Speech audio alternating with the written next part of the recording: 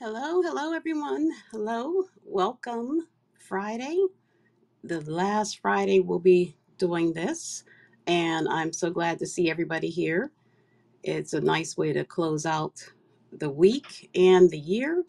I'm passing out some mics now, but welcome to everybody. Thank you so much. Hello, Mike. I appreciate you coming by from Remix to tell us about some new developments and new things that are happening.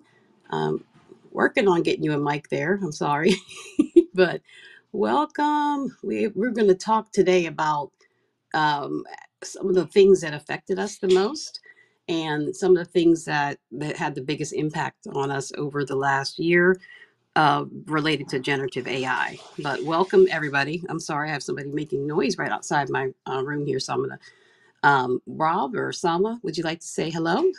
Why? Get some Hello, everyone. Welcome. Happy Friday. Super excited for this week's Generative AI Friday. We're doing a quick recap on the latest development and also just throughout the whole year, what's been happening. So it's going to be an exciting one today. Welcome, everyone. Happy Friday. One of the craziest things I think is to realize how much has happened, especially in the last we just crossed the 1 year anniversary of Chat GPT, what 2 3 weeks ago. This it feels like the entire professional world has changed in a year, and that it couldn't have possibly been just 1 year ago that uh, the momentum and the speed of change started picking up. And so, yeah, it's relentless. And that's why we come by every Friday to talk about these things.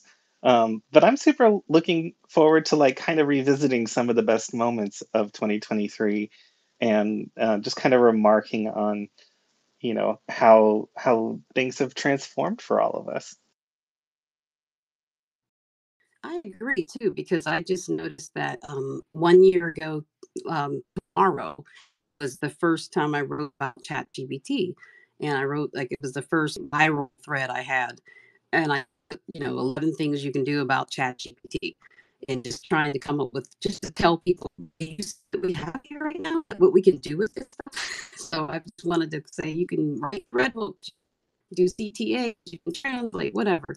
And it's crazy how much like changed since then and how much it's better in our lives. So I'm excited because that kind of catapulted me into generative AI completely, and it kind of falls into image generation and video and everything else.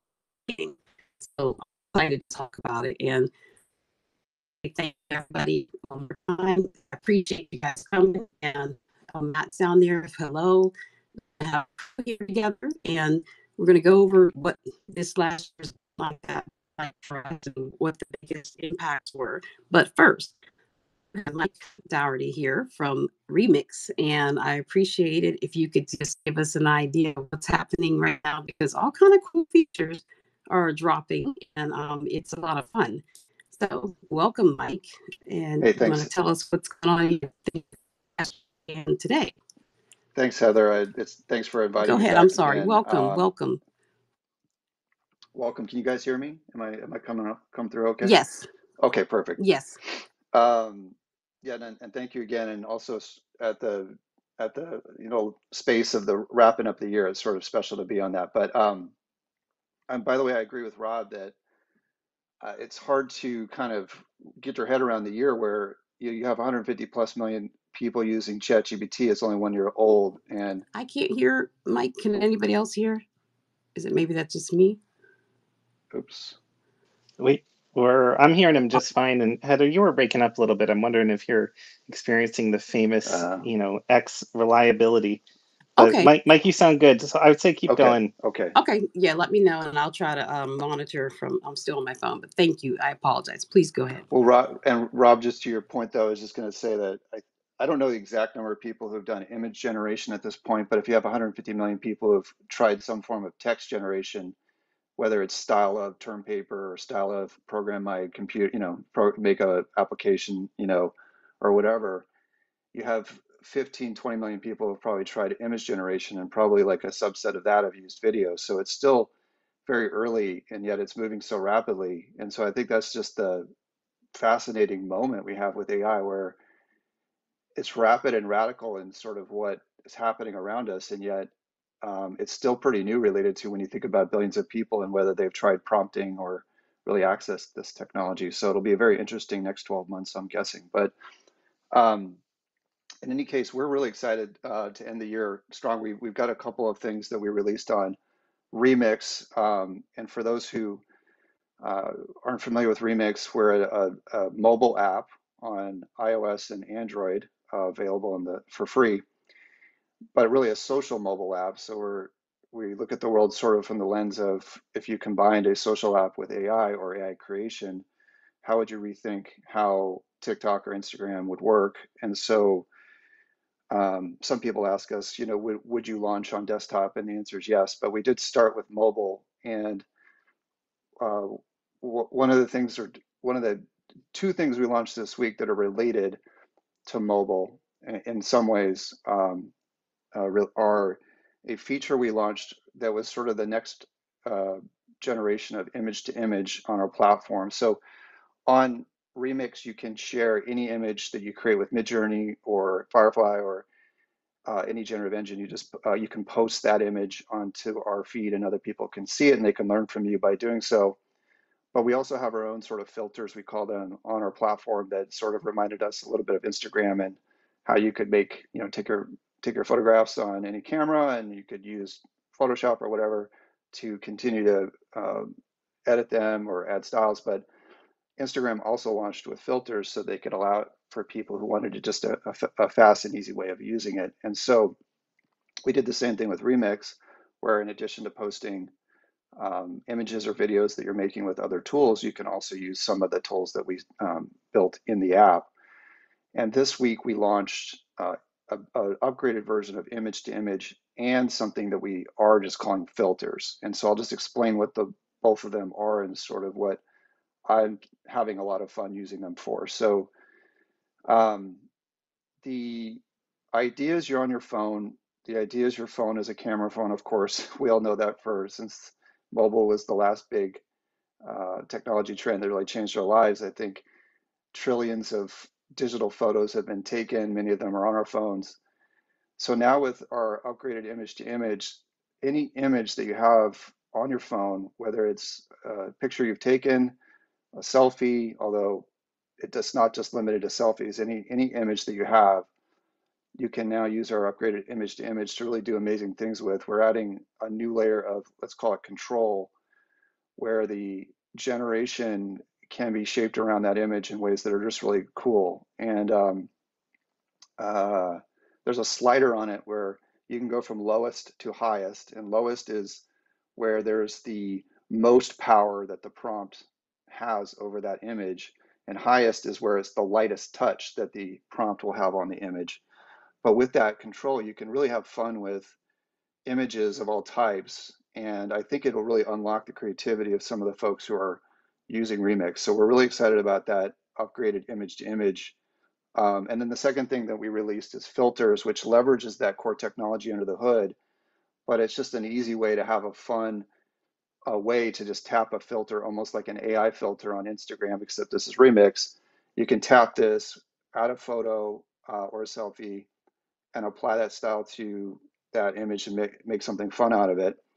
And we're going to have a lot of fun with filters. Starting next week, we're going to start adding even more filters from the community. So we're really looking forward to seeing what the community would suggest and create related to filters, because we think it'd be a lot of fun if we unleash all of your creativity and see where it goes. Just, I think our goal with filters is to see if we could have the funnest set of filters that you'd want to try in a tray against images you might create. So those are the two features. The last time I was on, I think we had released another feature called Loops, which is a short 2-second video loop feature that's also fun. That one took off. It was a huge hit. We had about 3,000% gross of video on Remix since we launched that 2 weeks ago. and then people are just generating a lot in general. I think we had about 1 million generations after the first 60 days that I mentioned on the spaces a couple of weeks ago, and since that, in the last 2 weeks, we have about 2.5 million. So we've grown about 150% in about 2 weeks. So a lot of cool stuff, a lot of amazing creativity, and just really fun to see what the community is doing with these. So we're excited to kind of push these new capabilities out right before the holidays to see if people want to have fun when they have some downtime. You guys are really pushing these features out fast, Mike. And given that you're scaling this quickly as well, and having worked in software companies before, like going from 1 million to 2.5 million, it's not as like easy as it sounds, right? So kudos to the team on that. And I also want to commend you on the image to image feature because, like, as a pretty big Midjourney user, I love prompting with images. But on Midjourney, like you have to upload the image and then like wait for it to appear, and then you like click on it and like right click and get the URL and then go back and turn on and imagine, like imagine and then paste it. It's like it's so much, and it's pretty annoying. And then to adjust the weight of the image for the rest of the prompt, again, now we're like using little more text and adding things, and it's a pain. And it's just really nice on Remix to be able to do that. And I find that I'm actually prompting with images a lot more because of how smooth it is. Nice. Thing I wanted to ask you is, so that's really like a Discord flow. And I do find though, even with Remix, and Remix is fun, but are there any plans for Discord? Like, how are we thinking about that? That does seem like it's my Yeah. habit to go to Discord and play with Midjourney. What's your point of view on that? Um, it's a great point. I think when we built Remix and designed it, as it's obvious, we thought mobile first, and so we were thinking, wouldn't it be nice to bring a really easy to use mobile experience to as many people as possible, especially since mobile is so big, globally with most applications. But when you think about the AI enthusiast community, AI creators, Discord was the starting point for various reasons, including Midjourney and where they started. So if you think about it, it's sort of crazy for us to be launching like where people aren't. If they're on Discord, you should launch on Discord, which I think a lot of other tools, apps, et cetera, have done, launching on Discord. So you might say, well, that wasn't very smart, but we actually believe that Remix is a social kind of experience and that it would make sense to be mobile. That said, there's a lot of people on Discord that basically use Midjourney and all sorts of things. And we think if we could bring that social experience into Discord so that you could kind of integrate more easily right there, especially for people who are using it and using desktop so much, that would make sense. So we're looking pretty hard at that. Maybe some kind of cool way to integrate to Discord that feels very Remix, but could be done on Discord. So we're looking at that. And just back to your other point, though, on using image to image, what I find that I am totally making more with image to image. Like it's super fun because you can take, it's not just photos, you can take a Midjourney image. So I took a Midjourney image, Right, right. Oh, go ahead. Oh, I was just saying, right. Yeah, I mean, like it's Yeah, just anything. all Yeah, the you could time. have a starting point and then you can kind of riff with it. And I made some image that I had with some prompt that was a pretty cool prompt and it was on Midjourney. And then I just used it on our platform with image to image and made it into sort of like a figurine that looked like Barbie. So there's just a lot of little fun things you can do if you think about things more like the image is the control point. It's the starting point of a composition, and you can kind of you can riff with it from there.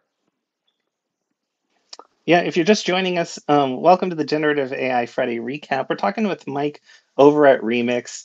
Remix is an app. If you haven't used it, and don't jump into it immediately right now because it'll actually cut you off from the Twitter space. But definitely get on there. It's to me, it's a lot like when we do these community posts here on X, and somebody will share a prompt and share some images, and then people will start to riff in the comments on, and like, here's my version of this, or here's this as a butterfly, or whatever it is. It's really an app that's kind of built to create those kinds of magical moments, but also make it way easier for you to create and generate images like right there in the app. So instead of having to jump between social media and your image platform and back and forth, you do it all in Remix, and it's quite addictive. So a fair warning, once you get in there, uh, make sure you've got a few minutes ahead of you. But Mike, really, kudos on this. I think that we, as the generative AI art community, are now finding a home in the app that you've created, and it's something that I think that we all needed a place that was better than just sort of Instagram or X or something that wasn't quite designed to be AI first and sort of creativity first. So absolutely loving it. As we look forward to 2024, like I know you guys hustled to get some of these awesome features out these holidays. Well, first of all, any other cool holiday sneak peeks or gifts that we should be aware of? And then what's in it for the future? Like, where are you headed with this? Yeah, so we're going to just keep going through the holidays. So I think that the beginning of the year is going to be busy. Um, First, I hope everyone has fun over the holidays. And I personally use this as a pastime, like as something that's a fun hobby. And, um, I'm just assuming everyone will have more fun with all these new technologies that have been released, Pika, et cetera, just all these fun new things that we can play with. But um, what's coming next for us is certainly we are looking at online and Discord. We think that we heard clearly from everybody that desktop would be an important place for us. So um, no timing on that to share yet, but we are looking at that. And then exciting for me though, and I think we, we want Remix to be fun. It's not just a tool. There's plenty of tools out there to make things. And so fun can also mean doing it with friends or doing it with others, um, where they kind of inspire you, or maybe it's a little bit even like not like a game, but something where you're kind of riffing off of each other. And so Remix was built with a feature called Remix that's like that, but there's more we could do with that to make it a little bit more structured and perhaps easier to have fun with your friends. So we're going to look at things like that, and we're also going to we got an idea of a couple of new things to release in the beginning of the year that I'm really blown away by and excited. And I think it would be really they're social in nature, they're AI at the core, and when they're ready, I'd be excited to share it with everybody. Yeah, like I'm almost picturing, and here, let me influence your roadmap a little bit. Do you ever play like Jackbox games or anything like that, where it's like a bunch of people hanging out on the couch with their phones? Like I could just see in some way it to be so fun to be kind of hanging out, like competing to try and make the funniest thing with a prompt or just doing stuff in that more collaborative way. I love that you guys are trying to figure out stuff like that, and Totally. maybe one day we'll be able to live stream it on X here for the space, and all of us can play along. Totally, Rob. That's literally like the direction that I love what you said about Jackbox games. We seem to get a lot of the what is it, Mad Libs. Everyone's like, "Oh, you should make Mad Libs," So um, those types of fun, simple, collaborative games. I think. Look, we're not going to be a game app, but at the same time, having some fun would be something in our future. So Yeah, well, awesome, Mike. Thanks so much for joining us, for being a supporter of this space, this segment, and um, just again for carrying the torch for the Gen AI community and the art community, and building this with us. All right, Heather, who who has been having audio issues. But hey, Heather, how we doing? You want to try and talk? See if we're reconnected, or do I need to keep going here? All right, I hear no Heather, so I am Well, going wait, to. can you hear Oh, me? I there can you hear are! you. I can hear you now, but it's probably going to Yay! go out in a few seconds. So I'm sorry, everybody, but thank you so much, Mike, for coming up. And I was able to listen a little bit on my desktop, but I just wanted to start, kind of talking about the biggest issues, the biggest impacts on all of us. So you started talking about Chat GPT, Rob, because I think it seems like that was my impetus. So I wanted to get feedback on you guys on like how has it changed how you do your everyday or your content creation. And Taylor, I know you do have a list of several things. And before I go out, I'll just mention a few that I had thought about. And it just kind of completely changed the way it accelerated, like how I research content, come up with ideas, brainstorming, just, different. It simplified a lot of things for me that were like the headaches where writing, coming up with titles or intros for a blog article or a thread, CTAs, call to actions, those little things like that. It just sped it up so much quicker and gave me multiple ideas. SEO, coming up with SEO titles and descriptions, that's still a headache, but it's something that is much easier now, and you can get feedback right away. But that, and then also it broadened my audience because of the ability to translate. So now I could translate what people were asking or saying to me. If they like retweeted or posted something that I wrote, I could see what exactly they said and I ask where was that language from, and could you give me another reply to me? Give me a reply in the style of that speaker. So when I would reply to them, I wanted to do that. And then I also told them this was from ChatGPT or from Jasper or whatever. And I think I just wanted to show them how they could use it too. So those are some of the things that helped me. And it just kind of changed everything. And now it even moved into image generation because developing prompts and researching styles and artists and, movements, genres, it has just kind of changed everything where this wouldn't have been possible before. But Taylor, I know you had a list of different things and how Yeah, and it's impacted. totally. Can you hear me okay, Heather? I can now. I'm not sure. I'll keep my fingers I crossed. know we're all rugging here on the spaces today. And I don't even have to go yet. I just wanted to make a mention of like it would be really cool if we could. I've got a toddler in the in the vicinity, but it would be really cool if we could also like recap some of our first experiences with AI as well. Because I was having this conversation earlier this week that like I remember literally the first time that I ever used an AI tool, and it was back in 2020, and I was just blown away. It was like GPT-3 or something, like copy AI. And then there was like Jarvis or Jasper or whatever you call it.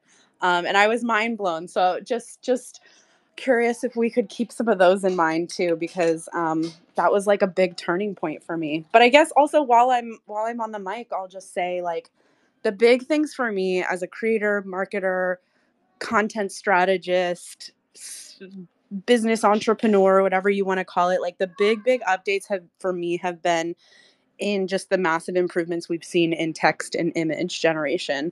It went from the beginning of this year to like, yeah, there's some really cool stuff that we can do with this, to now it's just like absolutely insane the level of competency and creativity and just effectiveness I get from it every time, both on the intricacy and beauty of these like images and the accuracy, attention to detail. But then on the text side of it, things that I never thought were possible, I'm able to do now. And so some of the quick things that I use it for, I did put together like a quick list, but I'm not going to go through all of it, but like copy for landing pages and thumbnails for featured images and stories, stock imagery, stock video, even at that. Things like social content creation, although I could advocate against that in some respects as well. Maybe we could get into it a little bit, Rob. Ad copy, scripting, any sort of script writing, product descriptions, SEO, you mentioned already. That's also a big one for me, Heather. So just these little menial tasks that, as somebody who's running a business, who's marketing, who's creating content, it's just been a huge lift to be able to have what feels like the support of an executive assistant, but in an AI format, an AI multimodal format, even at that. And it's been pretty life-changing this year. I can point to this year being the year that like things really changed, I think, in the way that I work in my career. So that's all. Let me see some emojis. If you have ChatGPT or another AI tab open all the time, like I have my email tab always open. If you have ChatGPT open, let me see anybody here on the call. I see a lot of 100s, right? Like this has become like an institution, or I mean, I don't know if that's the right use of that word, but it really has become like one of those few things that everybody now is sort of having all the time, that tool right next to each other. Quite amazing. Taylor, I'm gonna be distracted for a second. I'm trying to find some of the original writing tests that I did when I was playing with GPT-2 like 3-4 years ago. Like they're hilariously bad, and so Oh, they're so um, bad. I still remember vividly when I asked it what an NFT was, and it said an NFT is a nail fungus toe, and then that was it. And I was I like, mean, okay, yes, that's basically as valuable as no, just kidding. Oh, that's too much. As a pharmacist, that's too funny. But yeah, it's changed a lot. It's been because I used to use Jasper before ChatGPT came out, and it was okay. It was helpful. It seemed like it was amazing at the time that it was doing that well, but everything changed after that. So I do appreciate the that we had with all these things here, and it's just I can't imagine not having it at this point, and it hasn't even been that long. It just seems like it would make everything would be so different without it. What about you, AP? Are you available? Can you speak? I know you can only be with us for a little while. How's it Yeah, affected you? how's it going?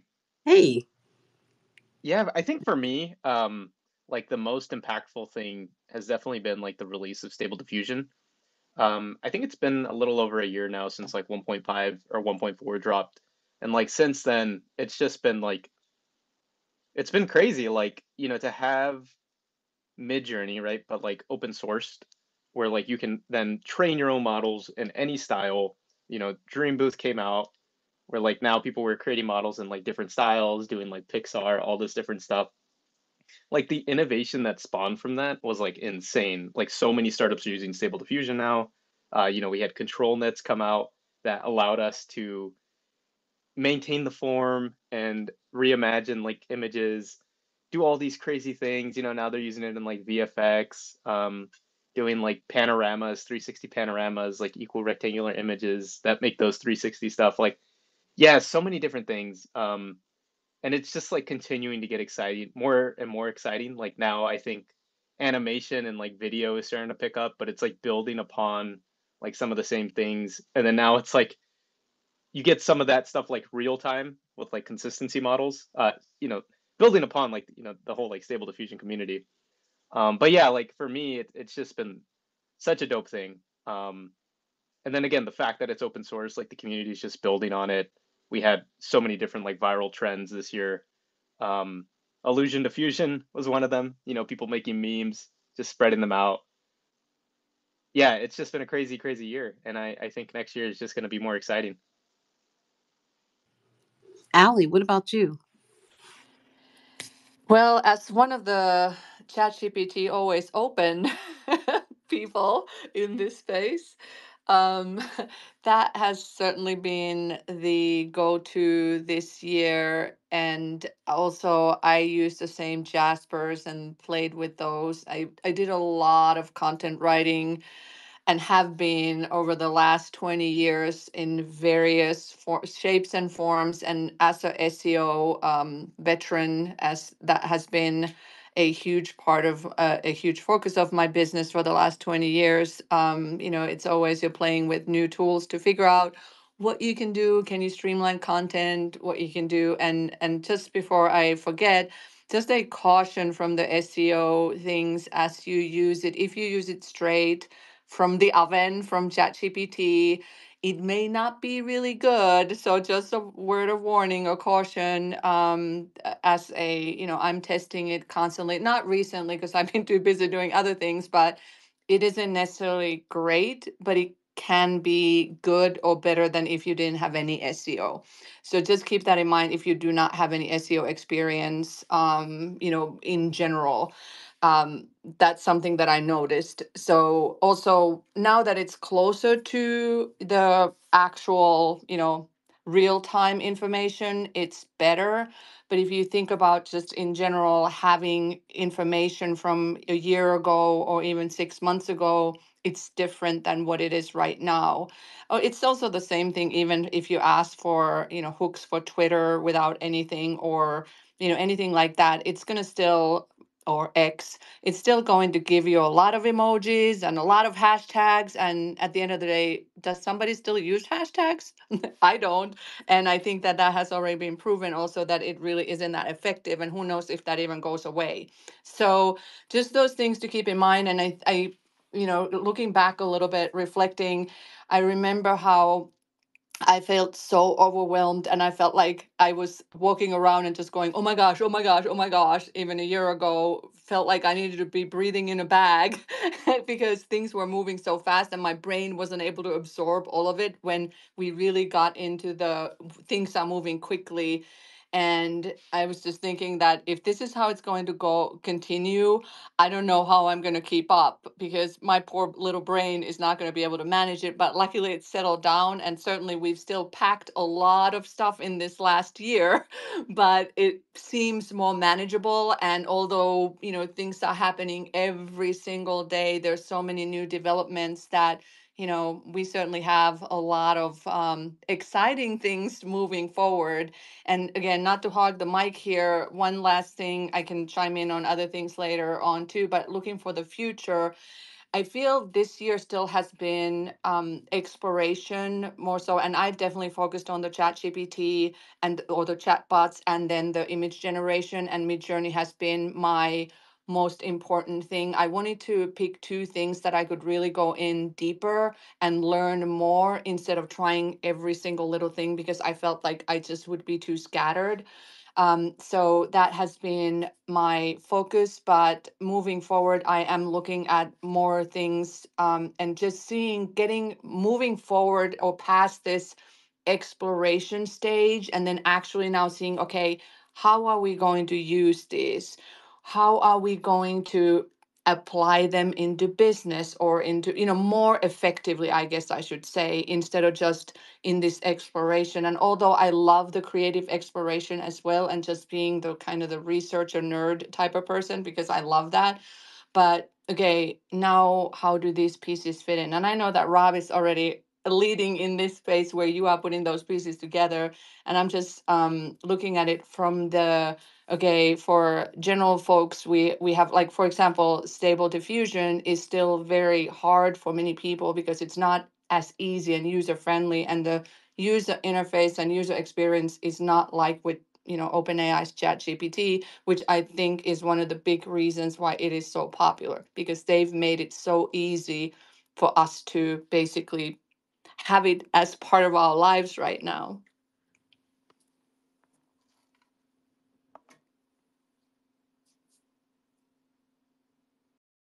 Well said, Ali. Well said. I mean, this to me, one of the most remarkable moments this year was starting the year with ChatGPT 3.5. And it was already quite amazing in terms of the capability compared to other things. And then when GPT-4 came out, taking those exact same prompts and dropping them in and seeing what happens when you try this with a more capable model. And I actually just did this again where I went through and I tried a bunch of prompts from like March with the new GPT-4 Turbo, which is arguably actually a pretty decent upgrade from the original GPT-4 um, from earlier this year, and just to see the evolution of this technology like right there side by side for a sort of half a version, really cool. The other big moment for me this year was it was the image to video and the text to video stuff, and just watching creations sort of come alive before our eyes and start to move.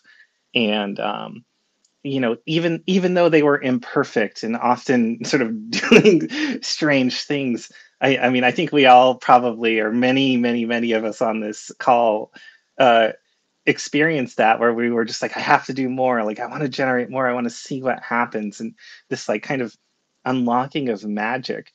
And it really is, in a way, it makes me feel like a kid again, being an adult in this moment, because it's like magic exists all of a sudden again. Like it's real. It's around us. Like the ability to create, and for serendipity to happen and unexpected things and to combine things together. Like this is what our imaginations did when we play. I played a lot of like role playing games and stuff when I was a kid or whatever, but like, it really does take me back to this kind of that world of imagination play. But now we're sort of doing it for real, and I don't know, I can't get enough of it, and that's why here we are. Here I am in this space, right? Well, I'm so glad that you were here in this space, Rob, because you kind of helped shepherd us into how we could work with ChatGPT. Like, what do we do with it? What else can we do with it? And how do you talk to this thing? And learning how to just kind of put together a prompt that made sense and working on that. So, and also, warned us about how stimulating it is to work with this stuff, the generative AI, and how it can really wear you down because you got sick last year, right? Just trying to get, your first course out there. But it's kind of like you could just kind of go 24 hours with it and not realize that all that time passed. How Yeah, do I you? think. Oh, I was gonna say, I think there's a new set of skills that we are all in the process of developing that we've never really had before when it comes to AI. One of them is it's kind of a new dopamine addiction where because you can sort of put anything in and hit the magic button and something comes out, it just we can just get addicted to the act of creation. And I think it's fine, and like I actually refer to it as art therapy and stuff to do that sometimes where it's relaxing and it's nice. But there's this other part of it where we try and do something like for a business case, and then we start kind of over prompting and like going down rabbit holes that we don't need to and forgetting like why am I even here doing this work? Like what am I actually trying to do? Create some content or a strategy or write up a contract for my new partnership or like whatever it is. And without any kind of normal container around that work, it's easy to go and lose like 2 hours because you just kind of went down a path. The other one, so there's that discipline. It's like you have this really high dopamine effect of being a god and being able to create just by putting in words and images, and now we have to self-limit ourselves. But the other thing that I've seen that people need to develop is this ability to cut and to discard and to judge things kind of relatively quickly.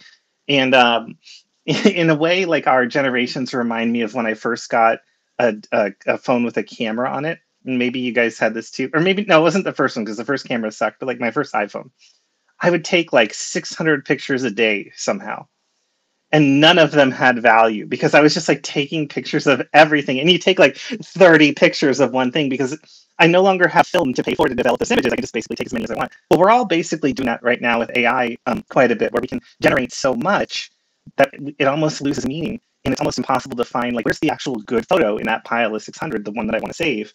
And even I like find that a lot of times the projects that I've worked on, I know like I've lost good stuff because like I overgenerated. I kind of couldn't keep up with it all. I like picked out a couple of things that I was going to use and discarded the rest. And it's actually really fun like to go back through my Mid-Journey history or my Stable Diffusion folder or like really scroll like ChatGPT and look at stuff and I'm like, hey, this is really good. Like, why didn't I ever do anything with this? So these are like the new skills of our new AI era, and I don't think that people are kind of ready for this type of surplus of creativity and of creation. So it's definitely something that I think that the world is going to need to adapt to. And I can almost see like a new movement turning up in 2024, sort of the Marie Kondo of AI, where it's like, how do we figure out how to like kind of cleanse our digital homes and get them organized and have the things that we appreciate around us. And how do we sort of thank and let go the other generations that we've had that are no longer serving us. Yeah, that's a good point. We'll have cottage industries coming up just to organize that. And we kind of have it a little bit with the different co-pilots and just having the AI within in all of our different apps. And with while we're going throughout the day, I was thinking about like Notion and within Google and Microsoft. So it'll be interesting. Salma, did you say what you were thinking about? The thing that impacted you the most? I don't know if I missed you if you went already. No, definitely. So, as everyone else touched on, ChatGPT has been the biggest one for me. Just the ability to basically train it with my style of writing, for either blog posts, emails, things like that. And I think the biggest AI moment as well was Mid-Journey when they released their version 5. their images were, I felt like, good enough to use in a meaningful way. And as a creative, as someone that tries to put together creative workflow, I felt like Midjourney, Stable Diffusion, especially with like Midjourney's in painting and describe feature, was really like one of the biggest moments for me personally. And as a person that creates a lot of sort of images, background images, and works with different brands, piecing together creative workflows, I think Midjourney, and then also Stable Diffusion, the fact that it's open source and you can train up LoRa's models. So yeah, I think it's been a quite a year this year. So I would say those are my top three AI tools I use on a daily basis, and I'm really excited to see what's up next. I am dabbling quite a lot with video, so text to video. I know like Runway has had like a significant improvement when it comes to their like videos. The aesthetic quality is just insane. But yeah, like everyone else mentioned, really like my top three is basically ChatGPT and then the image generation models. Have you been using, did you find that you use ChatGPT and different LLMs to help you with developing prompts for your images and also for your business? Yeah, well, ChatGPT, I keep it quite simple, and I have like a few prompts that I like reuse a few times. But now I have been dabbling quite a bit with generating. So the new workflow that I've been using recently is to ask ChatGPT to give me prompts based on like a brand description. So I'll give it the description, say, for example, a soda can that has an aesthetic of the vibe is like Gen X or something like that, and then I'll ask it to describe a scene, and then I'll ask DALL-E to generate the initial scene, and then I would throw that into Midjourney, and I've been getting so I'd throw the prompt into Midjourney, the image, and then I would get like really nice images, good enough to use, and I feel like that workflow is beginner friendly and it does speed up a lot of things. So that's how I've been using ChatGPT to basically to create images. Again, like I said, it's something new that I've been trying out, and it's been working quite good. Whereas before, I'd have to like put together a bunch of prompts, save them on a Notion document, and then kind of go through the Notion document. I feel like someone needs to come up with some sort of idea where you can keep all your Midjourney prompts and everything, and it just pulls up everything for you based on, I don't know, like a description feature. But yeah, I think this new workflow is definitely like beginner friendly, so I'm going to be sharing more information about that. Well, thank you. That sounds promising. Appreciate it. And Matt, you came in. Did somebody else? Go ahead, Salma. Go ahead. Salma, did you want to finish something? Oh no. Oh, okay. But Matt, welcome back. We're welcome today. And what was the biggest impact on you over the past year for 2023 generative AI? Yeah, it's a good question because for me, the whole sort of AI space was what was the big impact for me. I've been using GPT-3 since, mid 2021, mostly for, creative writing and content marketing and things like that. But in 2023, the thing that I think had the biggest impact for me was, I know AP already was mentioning this, was probably Stable Diffusion, because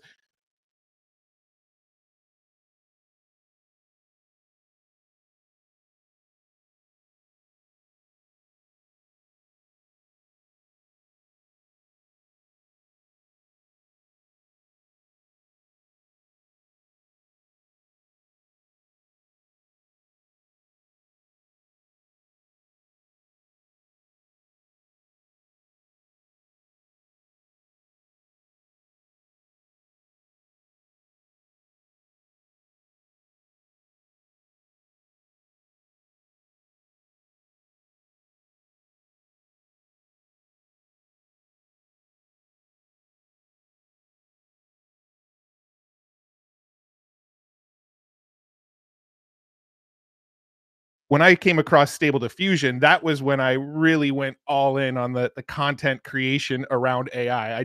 I fell in love with the ability to generate art with AI and to, merge my face into the AI and create crazy thumbnails for YouTube using AI and things like that. So Stable Diffusion was, I mean, I started experimenting with Stable Diffusion last year, but it wasn't until this year that the YouTube channel started to take off, and I really decided to deep dive in on it and learn it more and figure out how to really do some cool stuff with it.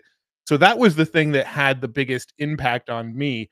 But overall, I just love the pace of everything. To me, it's been super exciting to just watch everything advance so dang quickly.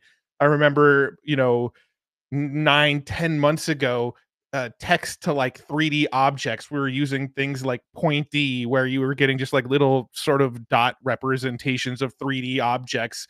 And now you've got things like Common Sense Machines, and you've got Genie from Luma, where you can actually generate really, really cool looking 3D images from text prompts.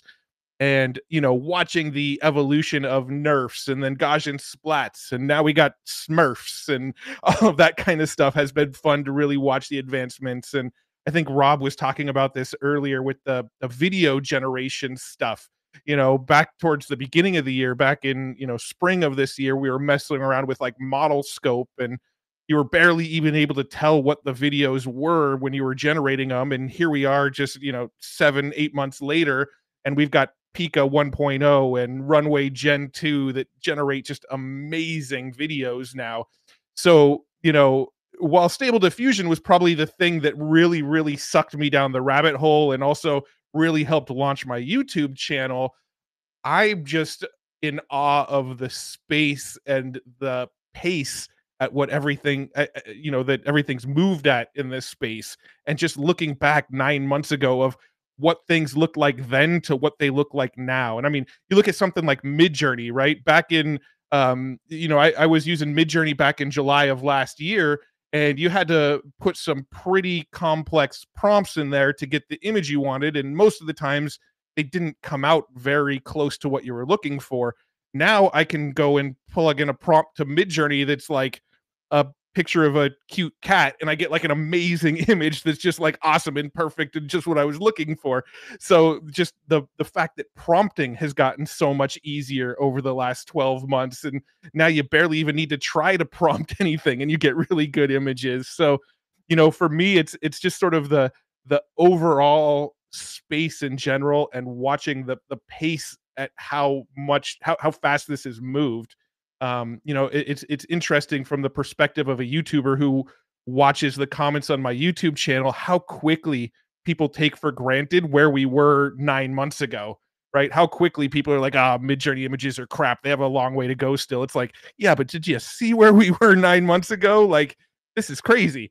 So yeah, I mean, that's sort of my rant there. Is I love the space as a whole. There's no like one specific thing that I feel like changed my life. The thing that changed my life was watching the pace of all of this stuff and the momentum of all of this stuff. Yeah, that's true. It kind of like, yeah, that was like a stimulus, but then all these other things were happening already. And I think, yeah, it's kind of hard to picture exactly why I was already into visual art and just trying to learn how to create visual content and trying to, learn how to prompt a little bit and see what different image generators could do. And then with Chat GPT, it kind of like it took a while for me to put them together and kind of use them concurrently. But it is funny to think about how people do take it for granted, how much that we didn't have even a few months ago, and now we do. So prompting and people talking about getting prompt engineering jobs. I wonder, do you all think those types of things are even still viable? Is it worth even talking about, or would it be, where would you direct people to look instead of like worrying about prompt engineering, or how to integrate prompting, or just thinking about it differently in what they Yeah, my do? so my thoughts, I'm actually curious to hear what Rob thinks about this as well, but my thoughts on prompt engineering have definitely evolved a few times over the last couple years.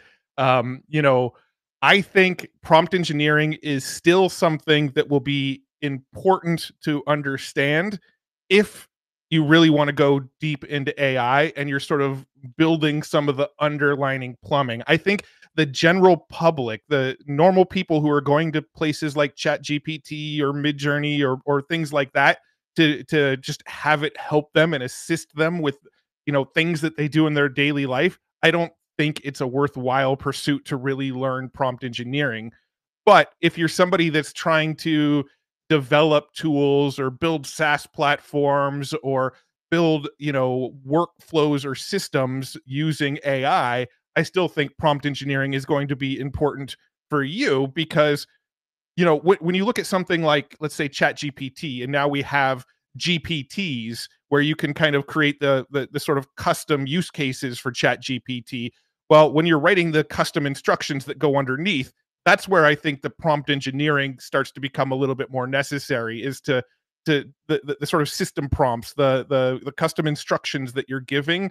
That's where prompt engineering, I think, is still going to be important for a little while. But then the people that are just using the GPTs, the point is to make it as simple as possible for the people using the GPTs, and the prompt engineer is the person developing the GPTs, if that makes sense. So I think it's important for the people that are sort of creating an AI, but it's not important for most users of AI.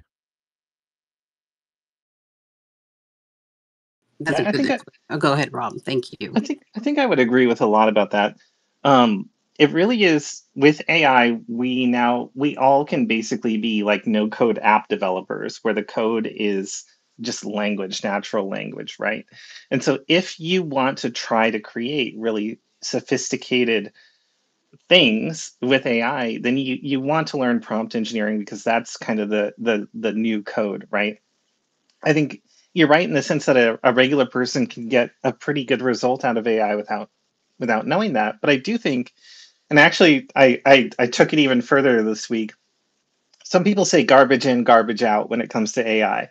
And I actually took it to average in, garbage out, which is to say, I think that it's really easy for you to use AI and kind of like not prompt very well, and what you get sort of looks good, and so you don't even realize that what you get actually isn't very good, because on the surface it kind of does look good and it does look useful. And so I do worry for people who are not prompting in a very sophisticated way, and then are using those outputs and kind of taking what the AI gives them at face value. It'll reply in a very assertive and confident way, but that doesn't mean its information is right or good. And I do think that there's some prompt engineering things that we can do to get it better. But in terms of, Heather, your question about jobs, I don't think that there are very many prompt engineer jobs out there. There's a few, like at Anthropic, for example, you can get hired as a prompt librarian. But they're literally having people put together resources to teach people using Claude how to use it better. And in a way, it's an educational job. It's a content marketing job. Like they may call it a prompt librarian because the types of research and content you're creating is all about prompting. But really, the job that you have is uh, kind of the same type of job that any semi-technical field might hire for, in terms of just teaching people how to better use your tool. So, and what I love about Anthropic, and you can actually go into their blogs, into their resources, and learn a ton. And it's really nicely written, and they've spent a lot of time and money to do that. In terms of the other prompt engineering type jobs, it's always going to be prompt engineering plus 1 to 3 other major skills or disciplines, right? So we're seeing a rise in AI automations agencies.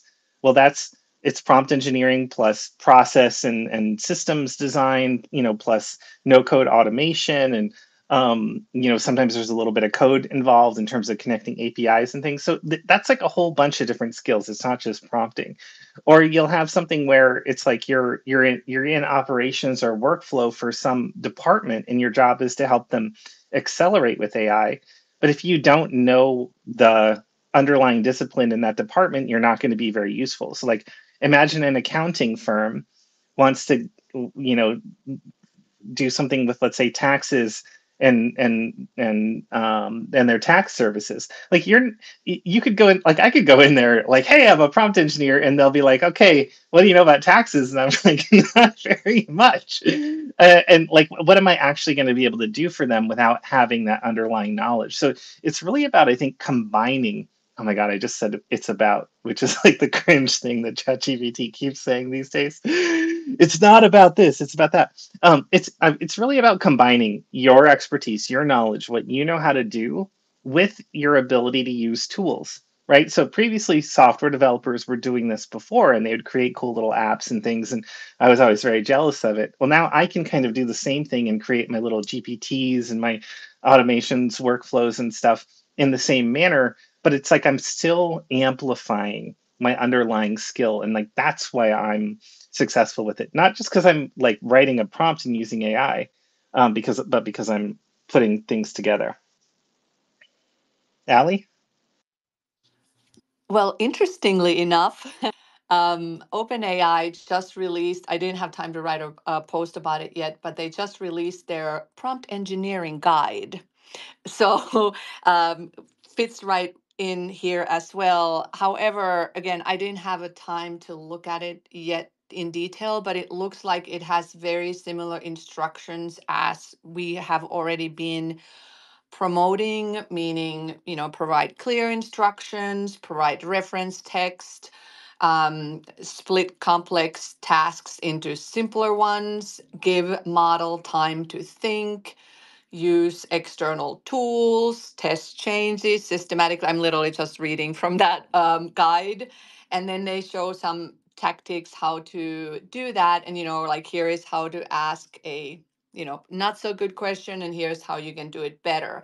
Now, just chiming in on top of that, what both Matt and Rob, you said, I agree with both of you. And this is also what I'm observing. And I think that the prompt engineering that potentially was fascinating first for a lot of people was that, oh, well, if I can kind of figure out how this works, then I can help others. But I too think that prompt engineering, specifically the way that, in the industry or even Anthropic talks about, it's still about working with the LLMs or the machine learning or the systems, which means that it's not just like, okay, well, you're going to just document this. Like there's more to it, right? I mean, that's why you get paid big bucks to do that job. And whereas for the user, and one of the things that I do, I purposely throw stuff at ChatGPT, for example, and I do the same with Claude, where I try to be like a regular person, right? Meaning, yes, I know I can use markup, I can use all these different techniques, and I do use them, but I'm trying to also think through that if I am the person just to answer the question or like ask as I maybe would normally ask, and I try to do it in a few different ways, and I want to see what I get because I can, and I'm hearing this, and I not lately as much, but a couple of months ago, I was hearing more how some people were getting frustrated that they were not getting the outputs that they were looking for, but they also didn't have the solution and figuring out how you can actually then get the output that you're looking for. And yes, for that, you'll have to massage or reiterate and go over and change things. And then this comes back to your own critical thinking or how you maybe apply what you already know. So then this is the augmentation of what you already know instead of taking what you get at face value, and specifically when it can be, you know, a little bit of a still in the hallucination area, or you're not really sure if that is true or not. And the default answers can sound very much the same, where it delves into using another word that ChatGPT likes to use. So same with Claude. But it all, I mean, where does it go from here, right? So there's going to be people that will be using it in their job as a developer, engineer, and actually working with the systems where they will be doing prompt engineering. But then also, okay, we are already seeing this super alignment or super intelligence where, a smaller system can teach a larger system, or however that is. We have synthetic data. There's a lot of variables here. So where does that leave us as people in this realm is perhaps to be seen.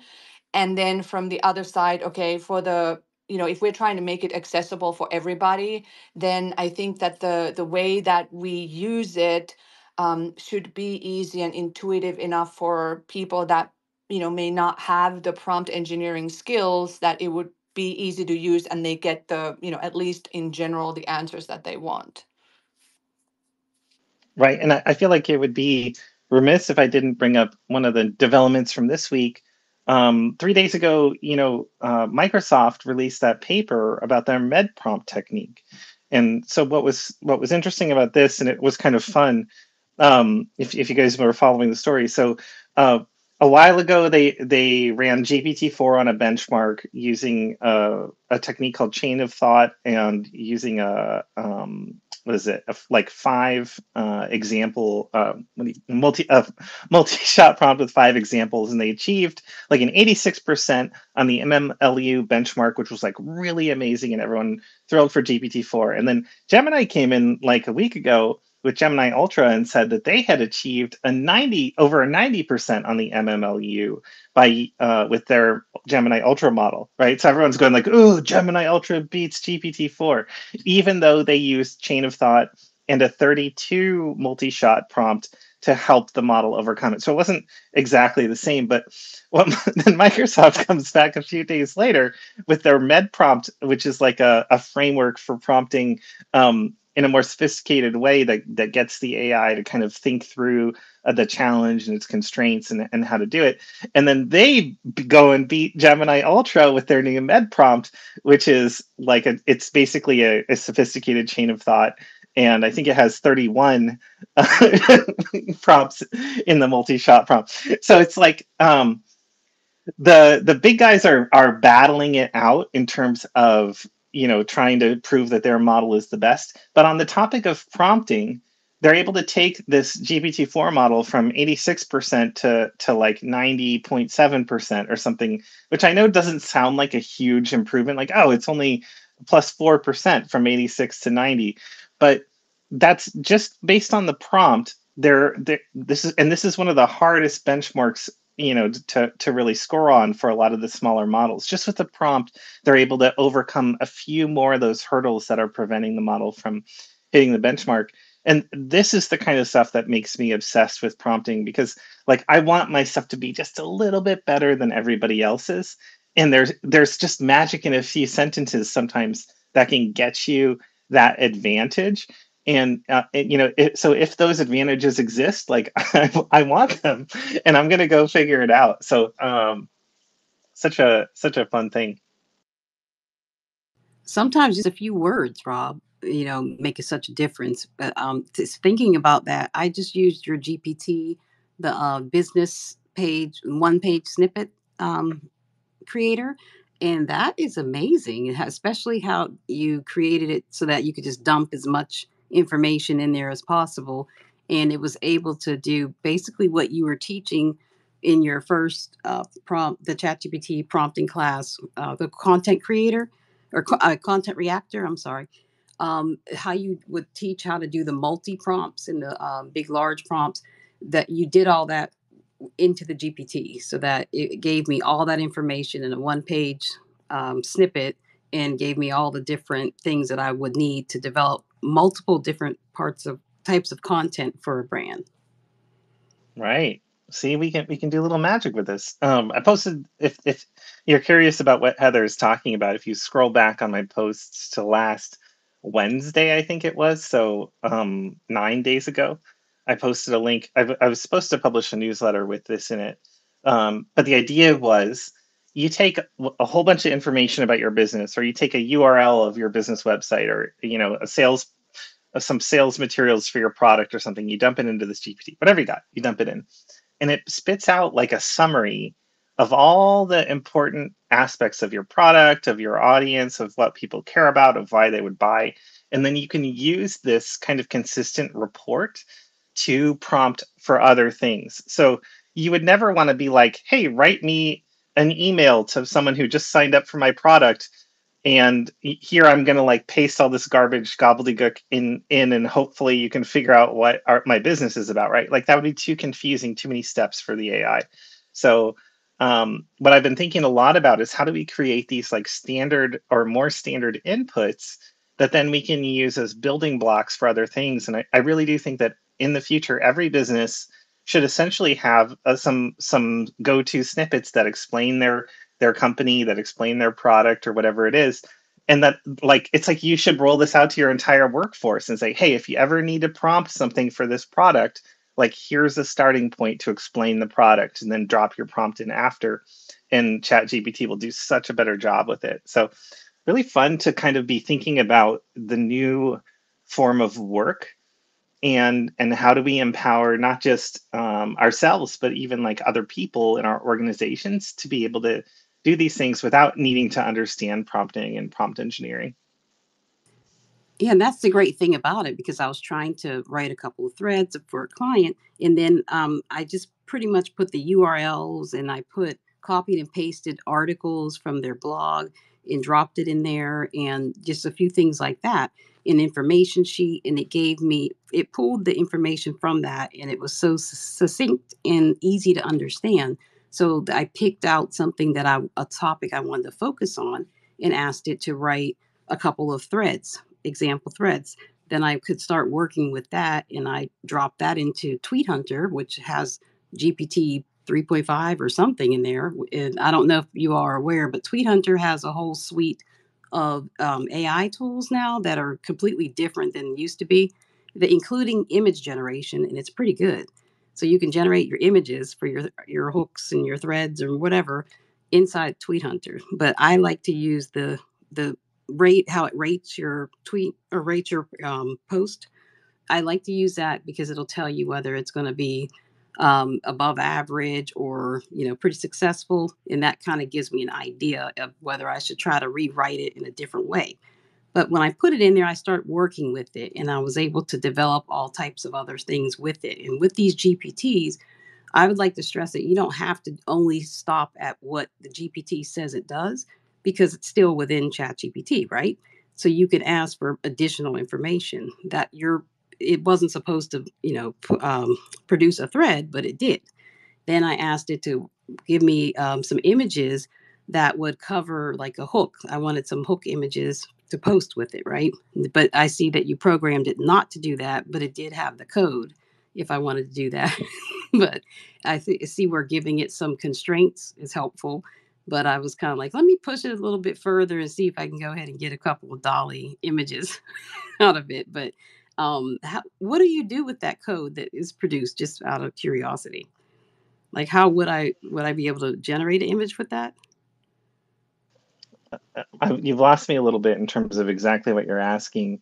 And by the way, you guys, if you are in ChatGPT, sometimes when you ask for images, it just won't give them to you because it thinks that, I think, well, first of all, they've had like a weird bug, like the laziness bug or whatever, where ChatGPT has just been refusing for no good reason to do stuff. And I've had people in my AI community being like, hey, Rob, do you know what this is about? And I'm like, no, like that's straight up not how it works.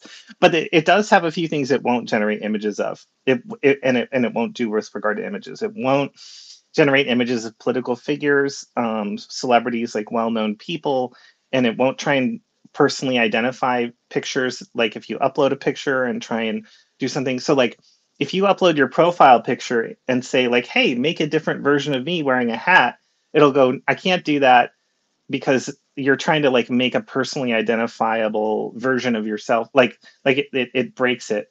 So, sometimes if it's resisting, it's not like the prompt of the GPT, it's actually the system prompt behind Dali. um, but you lost me on your question about codes. Oh, I'm so sorry. I know I went all over the place with that one, but no, it was none of those things. It just had to do with I wanted a scene that kind of just like evoked the what the point of the thread was. And it was like a cyberpunk thing. It wasn't anything with any particular like somebody like a hacker basically.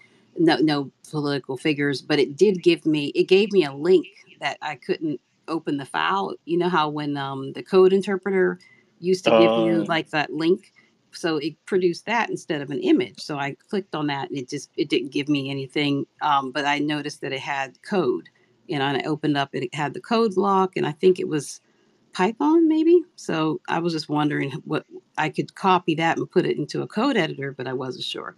But that is No. way off topic, and I am so sorry to get everybody Oh, that far in the weeds. this could be fun for people because what I think happened is it got confused. It tried to do something. Maybe that process failed, and when it's running with Code Interpreter, it's like writing Python live there in the browser and executing it in a test environment and then returning the results. It was probably trying to like generate an image and save it for you or something, and maybe the image generation failed, but it still then tried to save something, and then the save failed, and now you've got this. You're looking at this code that it's executing to try and do all that stuff, and I think sometimes it just gets tripped up. I mean, it's remarkable, and this is actually, I think, one of the most remarkable things that ChatGPT has done that people don't talk enough about.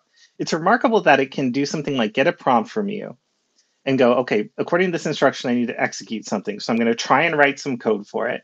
And then it writes the code and it runs it. And then it looks at whatever the code did, and it asks itself, did this actually accomplish the thing from the prompt that the user asked for?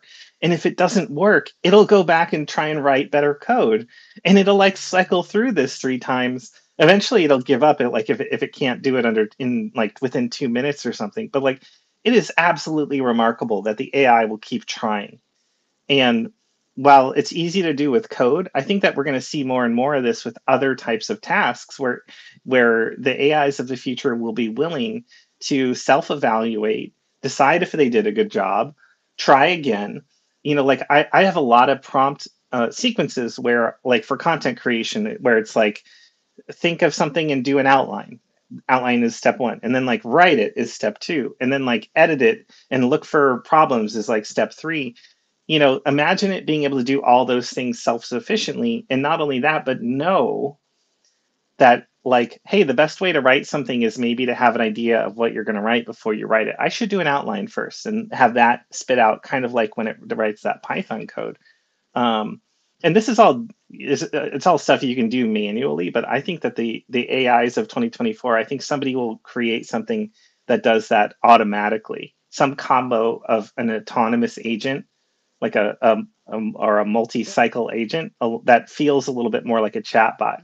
Right now, like autonomous agents are kind of their own can of worms, and they don't quite operate in the same way as a chatbot. And I think we need a blending of the two, and ChatGPT is probably going to give it to us. Yeah, we might have that sooner than we think too. But I think you're right about that, where it was writing the code, because I didn't take the time to save it. But I bet if I dropped it into a code editor, it probably would, because it was showing like where on the page that it was going to appear, on what lines, and it had coordinates and different things. So I really appreciate that. Um, Scobles, hello, Robert. I'm gonna get you a mic in a second here, but uh, there's just so many little things that are happening, and we haven't gotten to the VR and AR. I forgot about that. Oh, and Bilal's not here either to talk about what he was going to talk about. Welcome, welcome, Robert. What's up? I've enjoyed listening to the reports because this is a huge year. And I didn't know many of the people in the community at the beginning of this year. That tells us something has happened. What has been your biggest? Well, yeah. What was your biggest? It would be. I would love to hear. I think What was the biggest impact, and then after for that? me, ChatGPT, particularly after my psychiatrist did the demo where we talked for half an hour and it wrote really detailed notes on me. That's when I knew, okay, this is not Siri or Alexa anymore. It's funny, Robert, when you posted that, the first thing I thought of was AI girlfriends and how they're gonna like know things about their boyfriends and be able to, their so-called boyfriends, and be able to act and on them. girlfriends. Yeah, exactly. It's gonna know you pretty well eventually, but right now it still has a lot of holes, but So after that, it's what do getting you pretty think was it? interesting.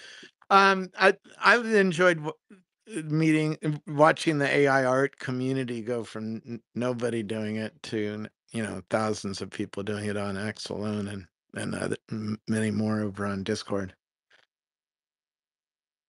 So yeah, and watching the progression, because a year ago it was not giving you the images it is today, and not giving you videos, and so watching what the community is doing and starting to tell stories with these tools. That's true. I think it has kind of like bled into all these different areas where those of us who might not have thought that we had the creativity for art or visual content. Now we have, maybe we had a story to tell and we didn't have a way to tell it. And that visual, when Rob, I think you were saying how when you saw the different images in the video, text to video, that was very powerful. Even like with Gen 2, when you all these images that I finally learned how to create and generate and kind of manipulate into what I wanted. When I could see them moving, it was kind of like, wait a minute, it all started over again. Because then you start thinking, well, what else can I make move? Maybe what type of image, not just photorealistic, what about making illustrations move? Anime. I mean, it was just amazing. But the world of opportunities that opened up from that, and with VR and AR, I think Robert, you've always said, well, we'll be building what we'll be looking at through these glasses and through these goggles and on whatever screen. What we're prompting now, like, what do you think about the impact of that? We're heading towards automatic prompting for the end user, for the consumer, right? It should know you pretty well, pretty quickly. So it should be able to get ahead of you, and suggest music you want, right? And have that pre-cached for you, and suggest dinner for you, right? Get ahead of you. And it'll be pretty confident at doing that. Has anybody here tried the trick yet where you take a photo like of your fridge and then you give it to one of the multimodal LLMs like ChatGPT and say like, what should I make for dinner? I still haven't, like, Yeah. this is the future we've been promised that I haven't tried yet, but I want to It's try and it's make okay something. at that. I did the spice rack and the refrigerator.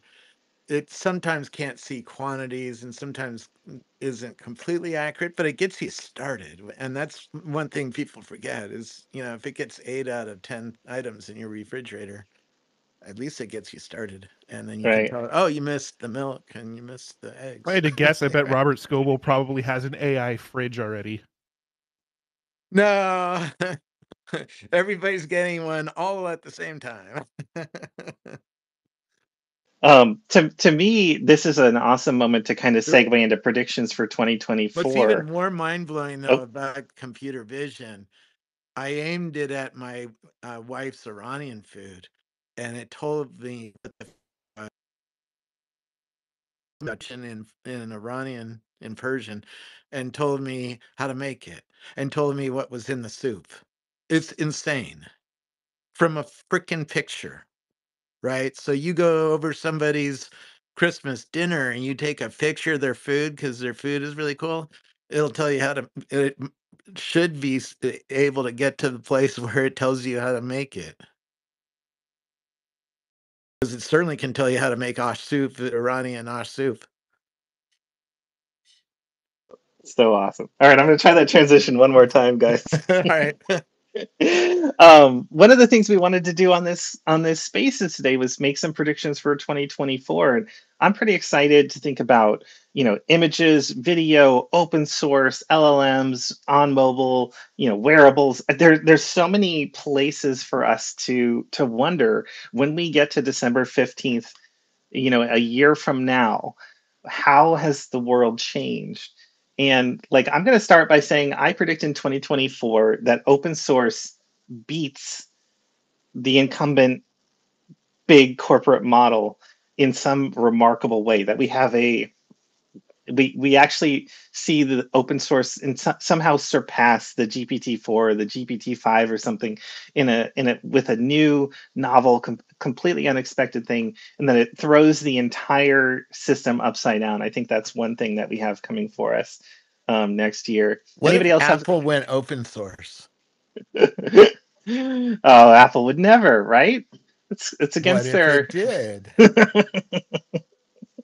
If you're gonna dream big. You never know. I guess You stranger things never have know. happened. Strange. I've changed big companies like Microsoft, so I know it's possible.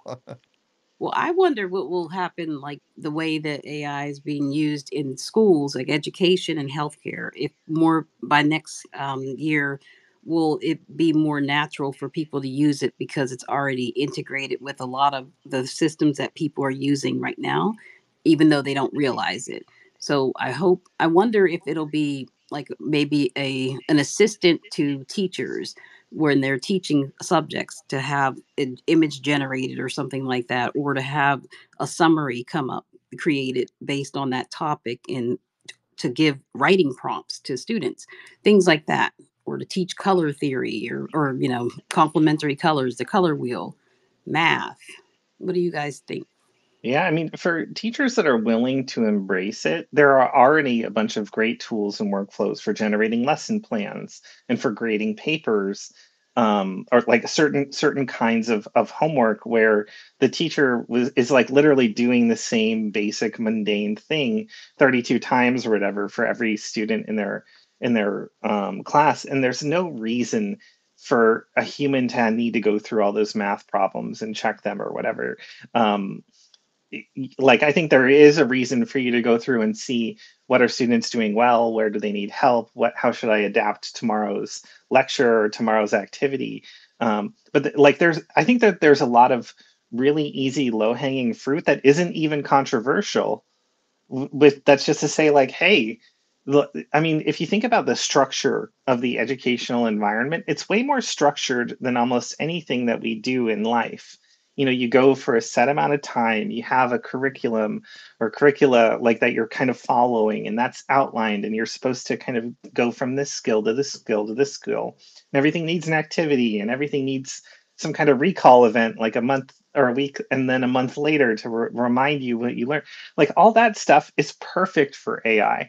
And my great hope for next year and the years beyond is that we get past this like, oh, my kids are using it to do their homework, argument, which I feel like isn't even the most What are you important talking argument. about? I'm using the AI to help my kid do his homework. Me too, Right. exactly. You And know, and I don't know about you guys, but like sometimes when I'm helping a kid with some homework and it's something where they're teaching it differently than the way I learned, like with math and stuff, they're like teaching math in new ways, and I'm like, Yeah. I don't know what this is. They're like, yeah, I'm supposed to draw the I got through squares. second year of calculus in university, right? And I see algebra now. I have no fucking idea. So I mean, So I I have to think do a refresher course on oh, my it's son's hard. Yeah, homework. you got to like type the entire like word problem in there for kindergarten, No, honestly, you take a to get picture of the the answer. sheet and give it to ChatGPT and say, ChatGPT, I need some parenting help. My kid has a problem, and this is serious. This is No, how no, no. I. I have 4 kids. Believe me, I'm laughing because I wish that this was available a few years ago. Now they're all old enough that it doesn't help as much, but I could have definitely used this, But My yeah, youngest is in middle school, so yeah, no, starting to I'm hit like, these weird math problems. oh, it's been coming since elementary. I read articles years ago about not having math anxiety so that your kids don't get upset because I would say things like, "What is this they're doing? What is this new way?" And because that is what it is. I have no idea how you draw squares and with algebra and what does that mean, or whatever it is with the division problems. That's just a nightmare, long division right now. The way they do it, I don't understand it. But I was with in Sitges, Spain, just a couple of weeks ago. Took a picture of the church. It told me about the church in the town. Then I saw a plaque that was in Latin. I took a picture of that and it translated it to me. Right, the education impacts of this are just stunning. One of my sons yesterday was just showing me how you could look on Google Maps and see a moving timeline. Did you all know that? He was showing us for our neighborhood and the area that we live in. You could like went back 30 years to see real time, like how did it grow and where do these neighborhoods come from and the different housing and developments. And he said, I've been doing this all over the world, but that's just the kind of things that you can do with this, that people, they really get kind of bogged down with, the kid's going to do their homework with it. It's like, well, no, you can do different types of homework with that type of capability. And my parents were public school teachers and in the unions, and I support it. And I know that there's so many things. There's a lot of kids that fall between the cracks, and the teachers don't have enough time to devote to each student. So if you could maybe answer, if they were able to get an answer immediately, rather than waiting until the teacher has an opportunity to talk to them, just imagine how quickly they would be able to kind of keep up, and it would give the teacher more time to develop things that are fun or things that are meaningful. I hope that we're able to do that. And healthcare too. There's who doesn't have to wait when they're at healthcare providers, to give them some type of way where they can funnel some of that information into the AI could help patients fill out the paperwork faster. Oh, I And thought you maybe, were going to tell, because when you put on the Apple Vision Pro, it's looking at the back of your eye and it can see 13 different diseases on the back of your eye. well, So I it will love tell that. you that you're going to need to But go to the optometrist for cataracts, well, that would be or something like that. helpful.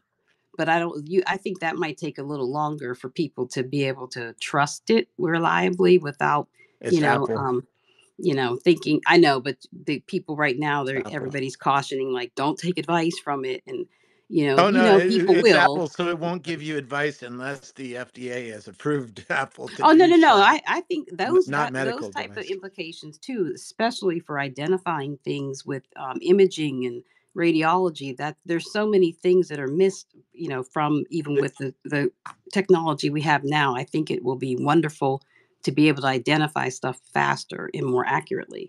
it can put a check engine light on your wrist and say you need to go see a doctor, even though it internally it might know you're showing signs of, let's say, a cardiac problem. It's not allowed to say that until the FDA approves the system to say that to you. Oh, that is a I, good idea. I did take a photo of my blood work and give it to an AI and jailbreak it to try and tell me all the things that it could try and figure out from it. And it was quite interesting. It was actually totally aligned with what my doctor's recommendations were, but it was fun to to see that. But I think while we're thinking about 2024 and predictions, like let's keep it spicy in here a little bit. I want to talk about AI influencers, and we've had this year the rise of a lot of like Instagram personalities and other And you're not people talking who, about Robert Scoble on X. You're talking about an AI that's on Instagram and there's no human right. involved. Well, there are humans involved, but it's Ah, like true. it's Collecting the it's cash. right.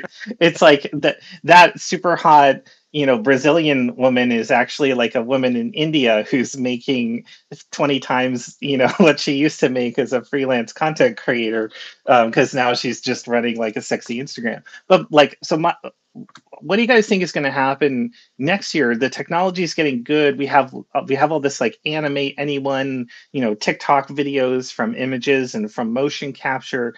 It seems to me like we should see an explosion of this kind of content, and almost like some kind of reckoning between the humans and the AIs, and maybe even some backlash by the end of the year, from like legit human influencers who are like this is just kind of like real life cartoons. Like, what's up, guys? Don't you want to like look at me? Like, why do you want to look at this fake If thing? you're a human performer and you can't compete with an AI, shame on you, right? Wow, shame on you. I think Robert. that's a fair assessment, though. Hey, No, everyone. Sorry. seriously, I've heard a lot of AI music. It's not as good as human music if you're looking for a certain thing, right? Which is entertainment. Yeah, it might be true. Is my voice okay? Do you hear me? Yeah. Yeah, Okay, we can hear perfect. you. Nice. I've been tweeting a lot about this week because I had like this image come up when I was playing around with Midjourney that I thought was like, oh Jesus Christ, this is kind of unbelievable in terms of quality. And then people that are making these influencers, there's actually an agency here in Barcelona that runs two of the big ones. They started to reach out, and then more people reached out, and now I have this kind of like weird kind of DMs in my inbox with like people building these influencers, and unfortunately, most of them are female influencers that they're making. And regardless of that, like, do I think that this will be an explosion of this online? Yes, I do, and it's because like we're as a society we're quite screwed in a way. Like we kind of, if we look at social media, the kind of content that works is actual real humans putting out this content. So why wouldn't it work if it's manufactured to be as good as it possibly can be, to kind of focus on the same audience? And to Rob's point, like what will happen between the humans and the non-humans, the NPCs on these platforms that are run by potentially humans? That's the interesting question. What will happen with the platforms themselves? Will they start regulating AI generated content, or will they kind of endorse it? Because like in a way, they are making money if people are The Beatles engaged. used AI to modify their music. So what happens when Taylor Exactly. Swift uses AI to modify her music and her brand and her Exactly. imagery and her characters and her brand, I think visions? you put it well, Robert, there, where like if a human cannot compete with an AI, the human is doing something wrong, and then maybe the AI, the human needs to start using AI as well. But we're entering some really interesting times where it's all of a sudden possible for people to kind of create NPCs that pose as real humans, and then put them out into the world. And the capabilities They're getting pretty many. good, except for latency. They have the Yeah, latency problem. I mean, video improving. So who knows? Like Rob Yeah. said, animate anything. Where will we be? Like, what's the quality gonna be like? When are we getting a magnific Depends on for the video? question you ask it, right? If you only need a simple thing, like something simple like where's an in and out, that's something a smaller model can answer real fast. If you need a college essay on a chemistry topic or something like that, you probably want to go to the biggest chat GPT or whoever has the biggest model at the moment, right? Yeah, I think Rob was also talking about these kind of like Instagram influencers, right? Like easy dressed men and girls that are kind of raking in millions because of partnerships, and then once they start posting less photos with less clothes on, there's no way going back to normal photos, because then their likes are not, what they used to be or whatever. Like this kind of category of influencers, they're going to get a really hard time, because there's just going to be so many avatars that are manufactured that are not going to be real. That's my take on this.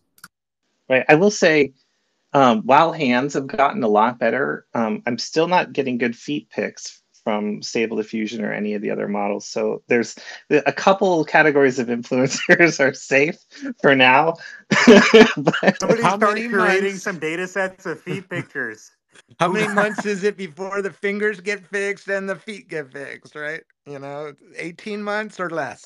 I've been seeing extra legs frequently now. Has anyone else noticed that in multiple different generators? No, like an extra leg just kind of popping up.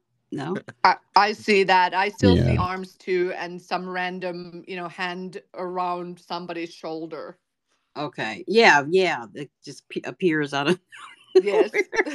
but Start a new brand, multiple arm art. it's getting to be a lot of work, Magnifique and things like that, and Photoshop and Linda erase Wyman and takes stuff. the errors in her 3D printed pottery and she paints the errors gold because that's the randomness in the whole thing. Oh, that I, would I be You know, pay, interesting to do one in thing this I'd love one. to just interject here. Hopefully, my voice is coming through. Is like to Rob and Yeah. Linus's point earlier.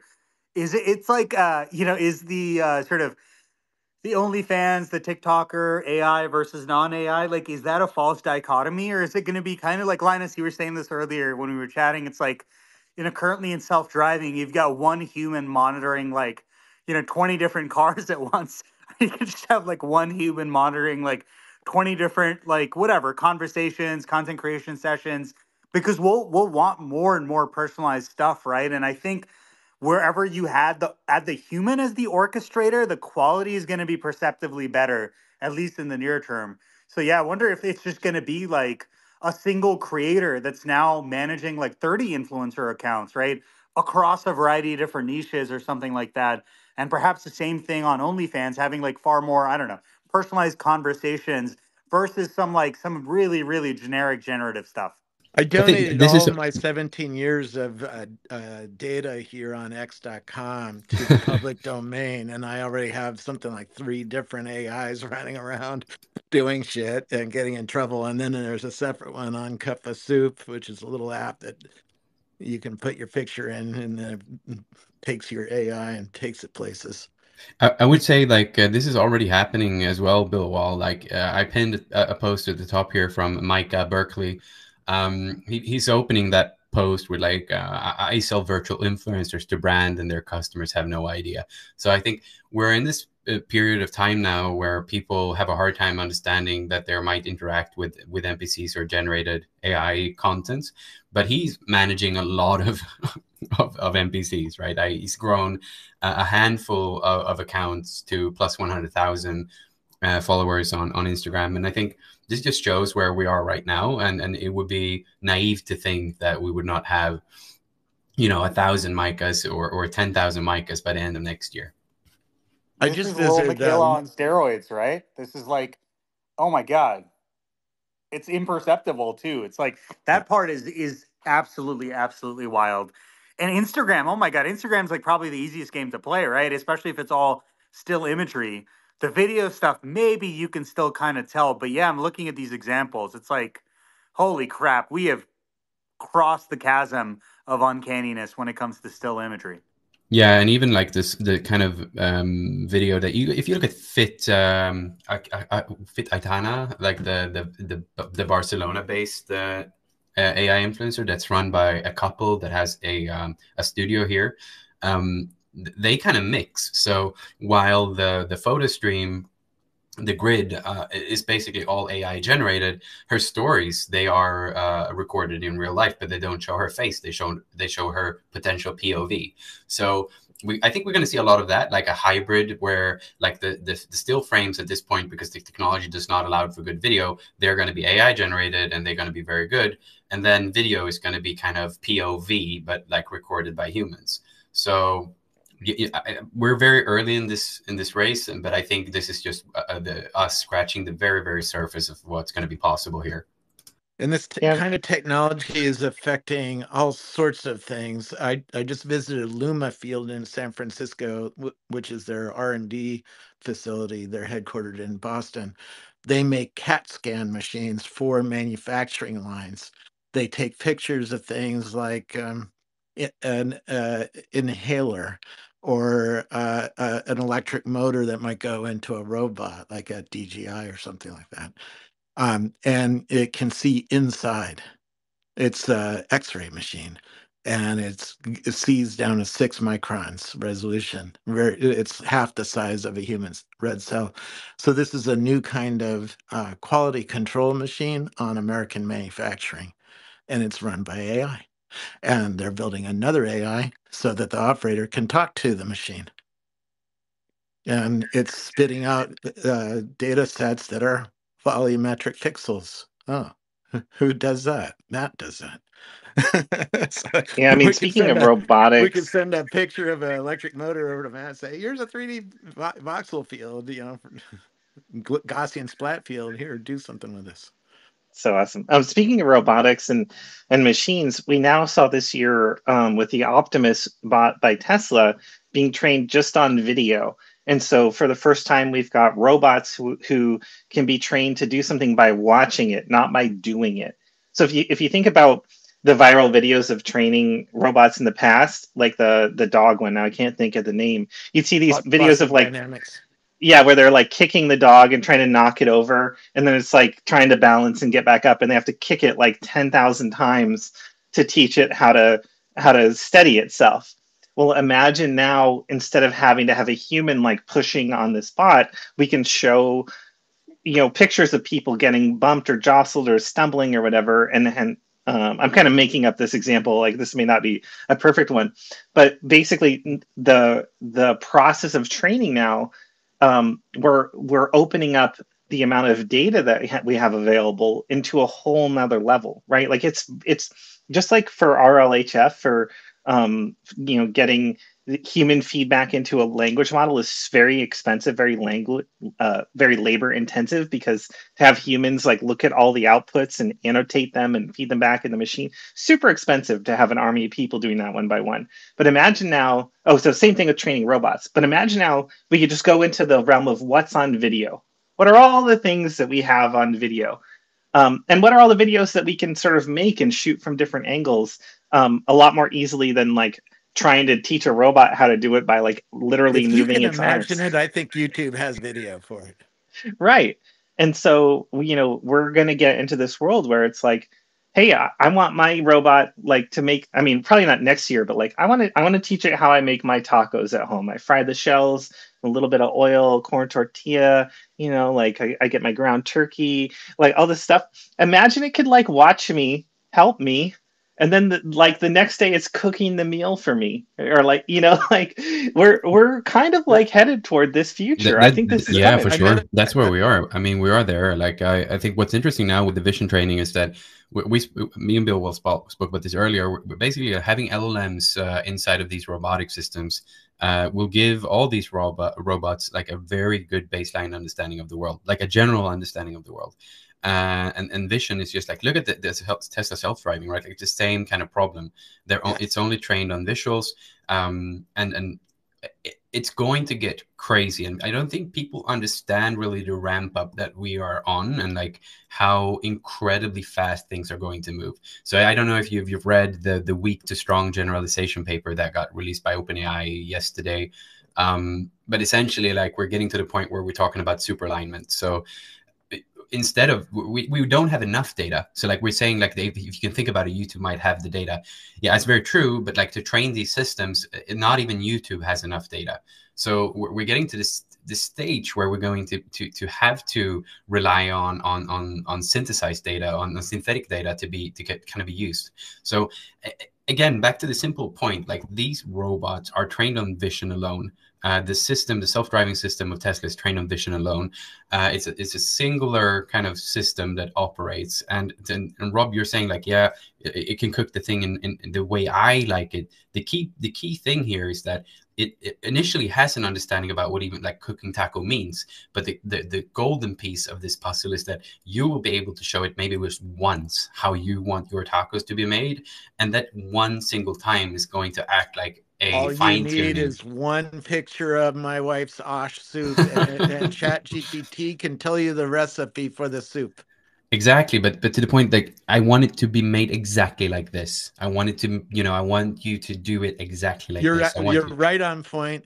I met an Optimus employee, an engineer recently, and he bragged to me that the Optimus is learning faster than any other AI team, and is learned more tasks, he bragged to me, in 18 months than Boston Dynamics has learned in 13 years. And he said next year it's going to speed up the rate of learning. So in 18 months, it's going to learn a lot of things.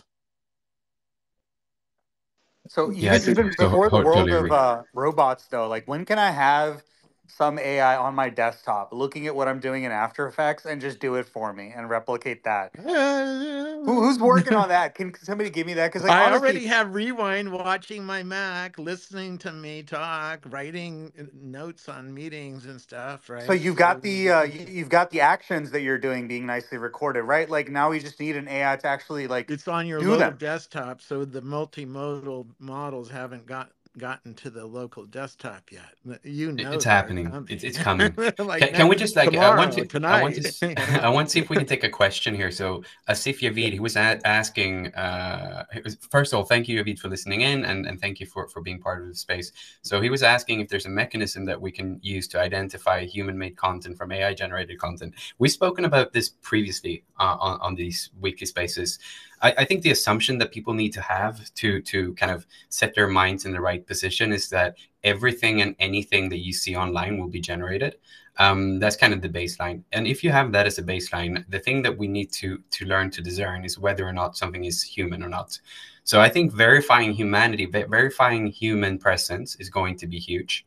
whoever works on So I that. have a picture of the Grand Canyon taken at sunset on my iPhone. And if you compare it to what the AI gives you now, the AI actually is more pleasing. It's more fun to look at the picture that comes out of the AI than the real picture I shot at sunset with my phone. Well, it's also kind of like when people, So look for I the saw that boring one. That's the question, human one.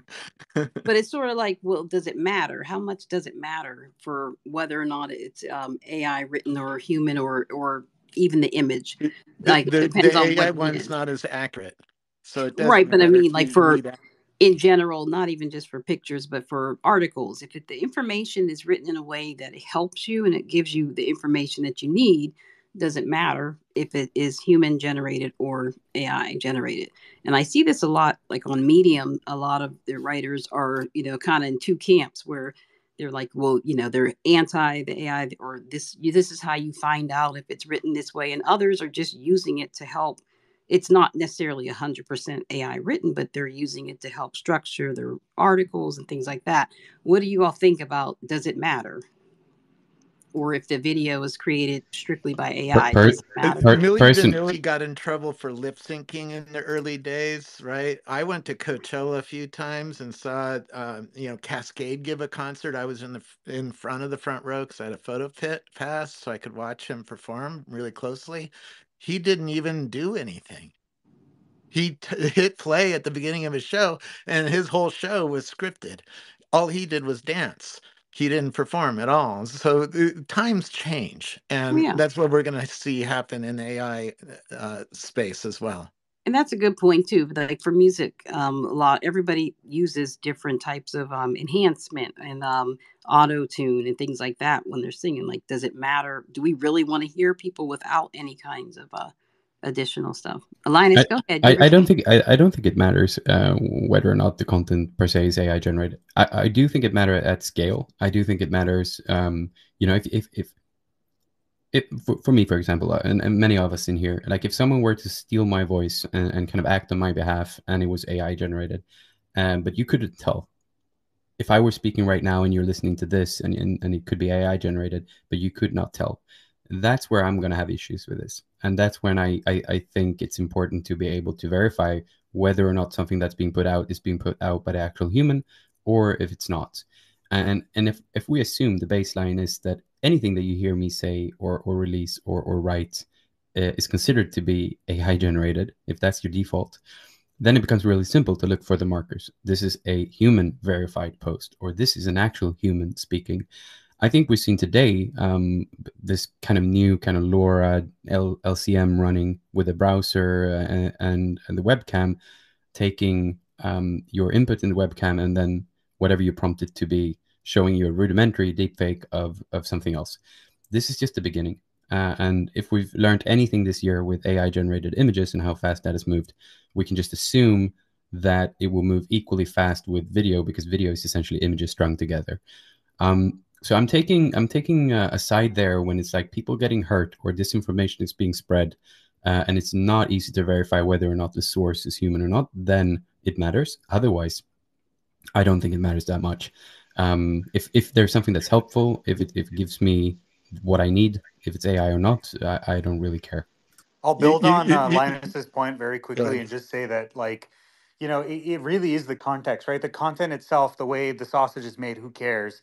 But there are reasons platforms will start caring about this too, right? Okay, let's actually go from the consumer, from our standpoint, and then the platform standpoint.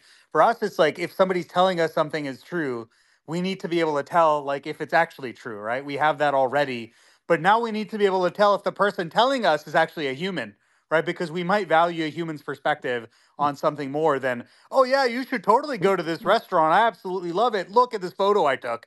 And all of that could be totally like synthetic now, right? And we wouldn't even know.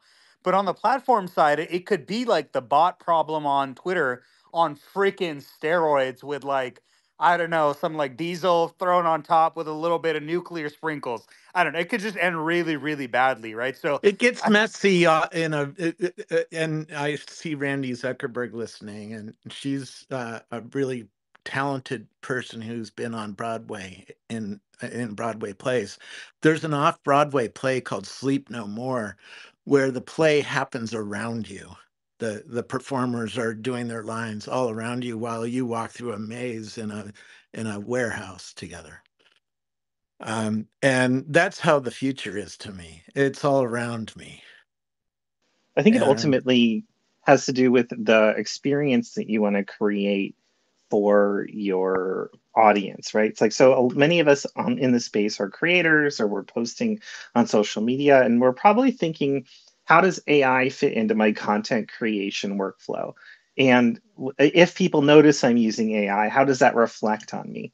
And I don't think it's a black or white situation. I think there's a lot of gray area, and it really comes down to, like, is this content good or not? Is it informative? Is it interesting? Is it entertaining? Does it make me laugh? Is it beautiful?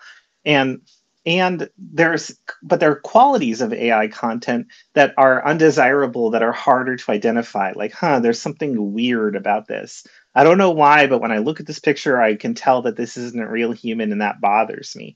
And so if we think about AI detectors and the sort of whole the ecosystem around that, I'm less interested in it from the point of view of like, oh, we need to stop AI content. I'm more interested in the sense of like, hey, maybe I use some AI here. Can you help me identify parts that might trigger people into thinking this is inauthentic, or it's not real, or it's not a good experience, and maybe help me clean those up? Or in the case of writing, like, I'm going to make sure that I'm going to rewrite that or edit it thoroughly. In the case of an image, I'm going to go through and regenerate that little spot where the clothing folds and has a shadow that just doesn't look quite right, or something like that. I think that, like, those are the things that I'm most interested in. But like Linus was saying, that's assuming that everybody is just out to do good things with this content. And when you can clone a grandmother's voice, or sorry, a daughter's voice, and have her call the grandmother and ask to be wired some money for an emergency, and like scam somebody using that voice, when you can do all these things, and I mean, and that's the easy low hanging fruit one. There's so much like bad stuff that you could do with AI. our family has a passphrase for that reason. So if somebody gets a call asking for money or help getting somebody out of jail or something like that, we ask for the passphrase. Right. And actually fell for a scam last year. Like, I couldn't believe it that it was a scam. It was so good. And I think that, especially with open source models now having sort of parity with ChatGPT 3.5, we're going to see an increase in sophistication in like phishing Yes. campaigns and other types of cyber attacks. And it's like, imagine if you hacked somebody and you could act on their name, their job. Like, what happened to me is they got my boss's name, and my boss contacted me and asked me to do something urgently while he was out of town, to take care of something while he was at a conference. And like, they knew all this stuff was happening, but it wasn't my boss who really needed this. It was somebody else. Like it's super sophisticated. And with AI, you could take a very basic set of information and turn it into an extremely convincing, personal conversation between people, or something like that. Like, On the other hand, we have AI tools to watch for our phone calls and our messages to help us discern whether somebody is legit or not. Because there's usually signs if you look for them very closely, like at the email address it's coming from. If you stopped and look at that really closely, you'd probably see, oh no, that's not my bank calling or sending a message, right? right, right. And it's those little details that AI can see at mass, right? As we head toward the 2 hour mark, I know Linus and Bill, both our panelists who joined a little bit late today, weren't here at the beginning of the conversation. We were talking about some of the biggest things that happened, like the biggest moments in AI for this year, or the biggest technologies, as well as like looking ahead to next year and making predictions. I wondered if you guys wanted to share like a moment or something that you're super excited about in terms of what happened and then what's coming. Oh yeah, let's do it. I mean, I'll keep it very brief. I would say I think obviously GPT-4 was absolutely phenomenal. I think the rise of like advanced perception capabilities, all the multimodal stuff, equally exciting. I think the waves in AI video generation, we all kind of moved on from, I guess text to video is still kind of popular, but image to video became exceedingly exciting. Video to video is getting, a bunch of, it started off as a fun thing with ControlNet and Absinthe, and we had Gen 1 for a while, then people kind of forgot about it for a little bit, And now we've got Pika with the video in painting, again, kind of doing video to video. And then the last one for me is obviously like the 3D capture stuff, right? Like we started off the year, nerfs were still super hot. Nerfs kind of started popping off last year, ostensibly after Instant NGP. And yeah, now here we are, like, Gaussian splatting, the new way to create radiance fields popped onto the scene. And just very recently, we've seen some papers that are like, nah, nah, nah, nerfs ain't gone just yet. There's a bunch of cool stuff you can do with nerfs too. So I'm just loving that each of these modalities is getting more and more mature, and I'm excited to see how they sort of all come together next year. So that would be my very, very quick and brief highlight reel. Well, can you tell us, like, just real fast, what was the big change for you in the past year? Like, what really was a trajectory that changed the trajectory of how you were thinking and maybe got you to the point where you wanted, because you left your job to be a full-time creator. What was that, in the spring?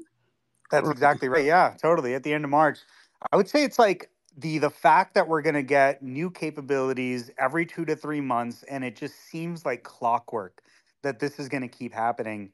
And with all the modalities that I talked about, the fact that we can put them together to create content that required like a massive team, really solid engineering expertise, the fact that it's almost easier being outside of a large tech company to go and play with this stuff in a more unencumbered fashion is wild to me. And I think that's still the case. If you look at open source video generation, open source LLMs, all the cool stuff that's happening tends to find really interesting roots in open source. But then you can use them in concert with a bunch of sort of, obviously the incumbents too, but also the new entrants as well. So I think like that's been super exciting for me, and I expect that trajectory to continue, hopefully into next year as well. I'll just say too, I remember when you told me you had a plan, a 30-day plan to be a full-time creator, and I kind of thought, oh yeah, right. But you did it. So congratulations. And that's Thank you. something else. I can't believe that happened. It seems like it was so long ago, but I remember Like 8 that and months just ago, like, yeah, my totally. goodness, how much has changed. And congratulations. Thank you so much. And as Linus and I was talking, and then I'll hand it over to him, it's like it's 8 months, but it feels like it's been a freaking decade. So like just imagine what next year is gonna feel like, and the year after that, as we just climb up this curve, it's gonna be wild. Yeah, thanks for that. I think to the point where, it feels like forever. November last year, I was a normal dude. It's been on Twitter then, now X, for 16, 17 years, posting with my friends and having my little community of a few thousand people, maybe 3,000 people.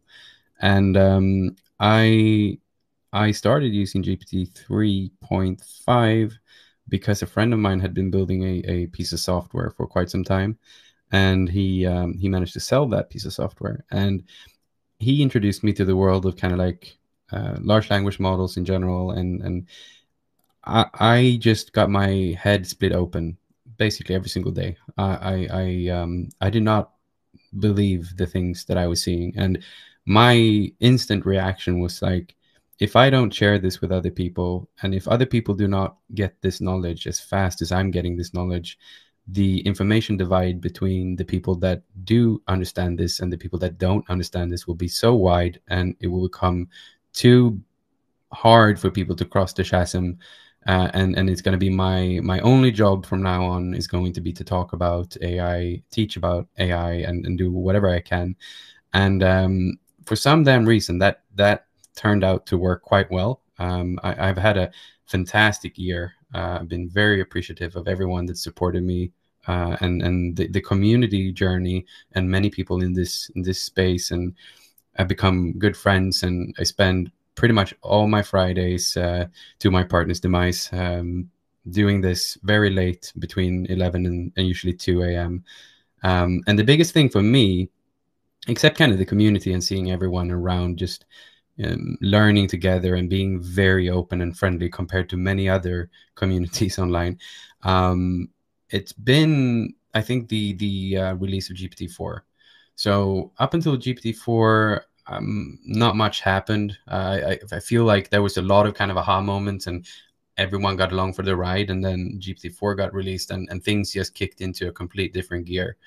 I've obviously been very interested in the generative art space. I've been playing with Midjourney, like many people in here, for many hours and sharing all my findings early on, and just trying to get people to understand that this is kind of the future of how we're going to generate things.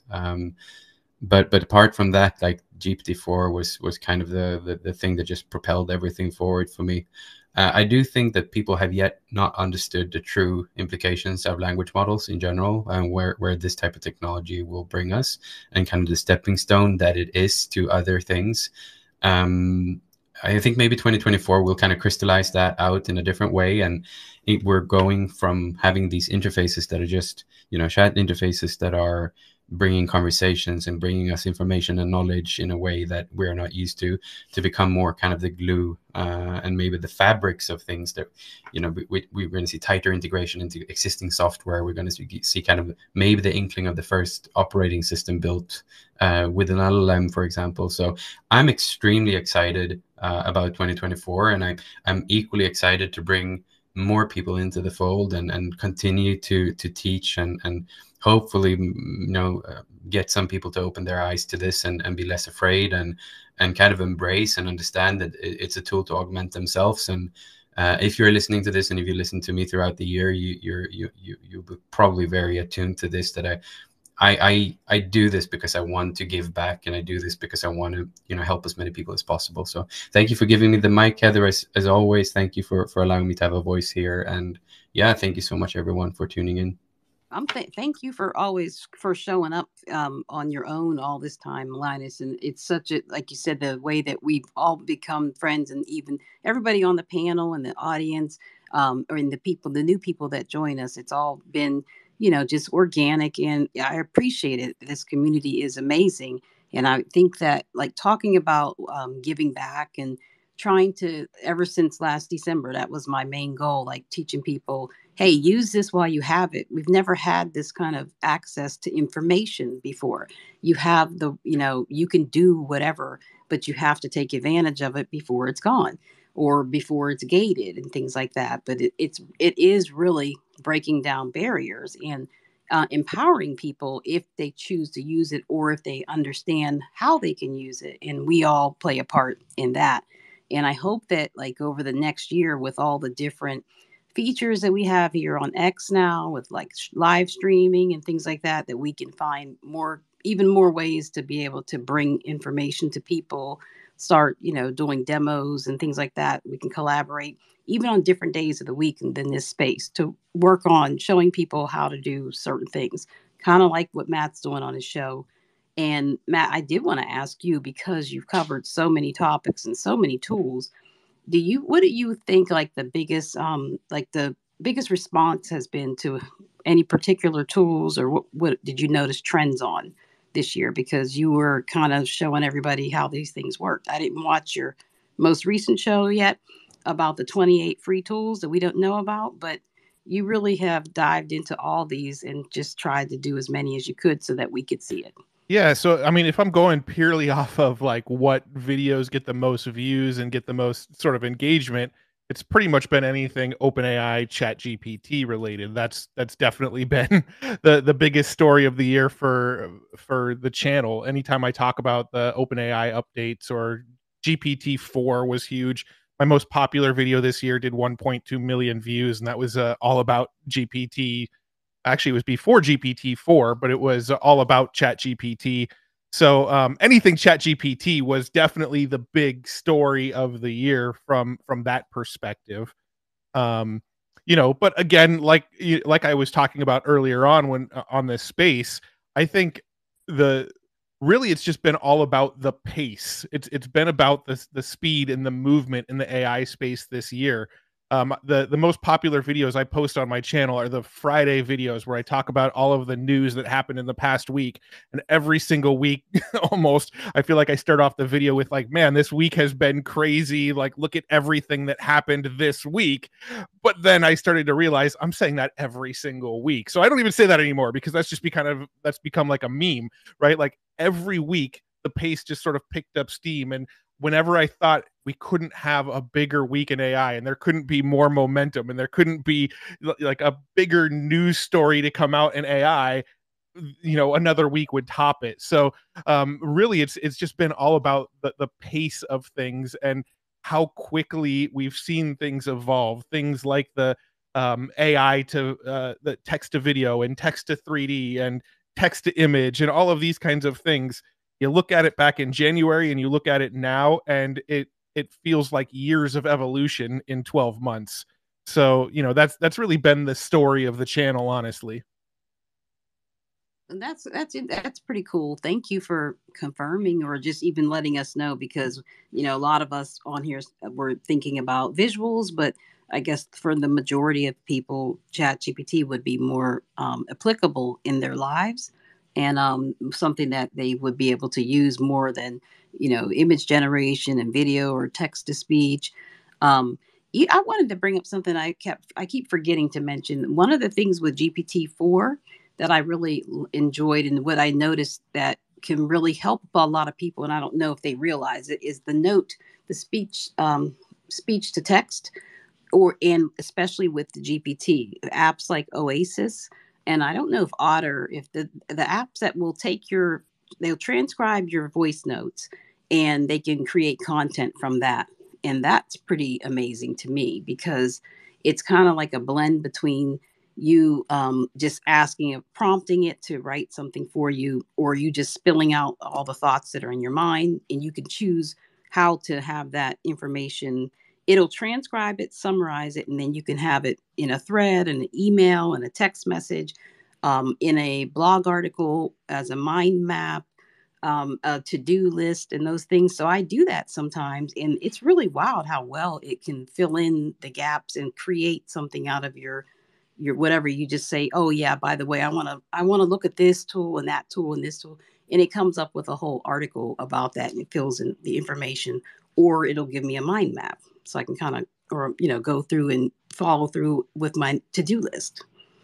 Those are the things that people that have any kind of disability, or they could have neurodivergent, or dyslexia. They could have any type of thing where they don't have access to something where they can type it, right? That just opens up so much more for them, and it gives them the same tools. I know you can do it also with ChatGPT and Perplexity, things like that, but these tools work specifically for that, where it's just going to transcribe it in different ways that you choose. But these are the kind of things that I'm really excited for next year. I guess we can start closing it out. And I wanted to tell everybody, thank you all so much for joining us tonight. I really appreciate it. And this will be our last space for this year, and we'll be back in January. And for January, since we know already there's probably going to be 1,000 things that happen between now and January, so we'll have part 2 of the year in AI, and what we have, the things that have affected us, and what our predictions are to come, and what we're looking forward to, and how we're using it. I can't only imagine how many things will happen in the next 2 weeks if it's anything like last year, and stays on this course. But I just wanted to give everybody a chance to say goodbye, and anything you want to plug real fast. Let me see, Allie, you want to go first? That was sudden.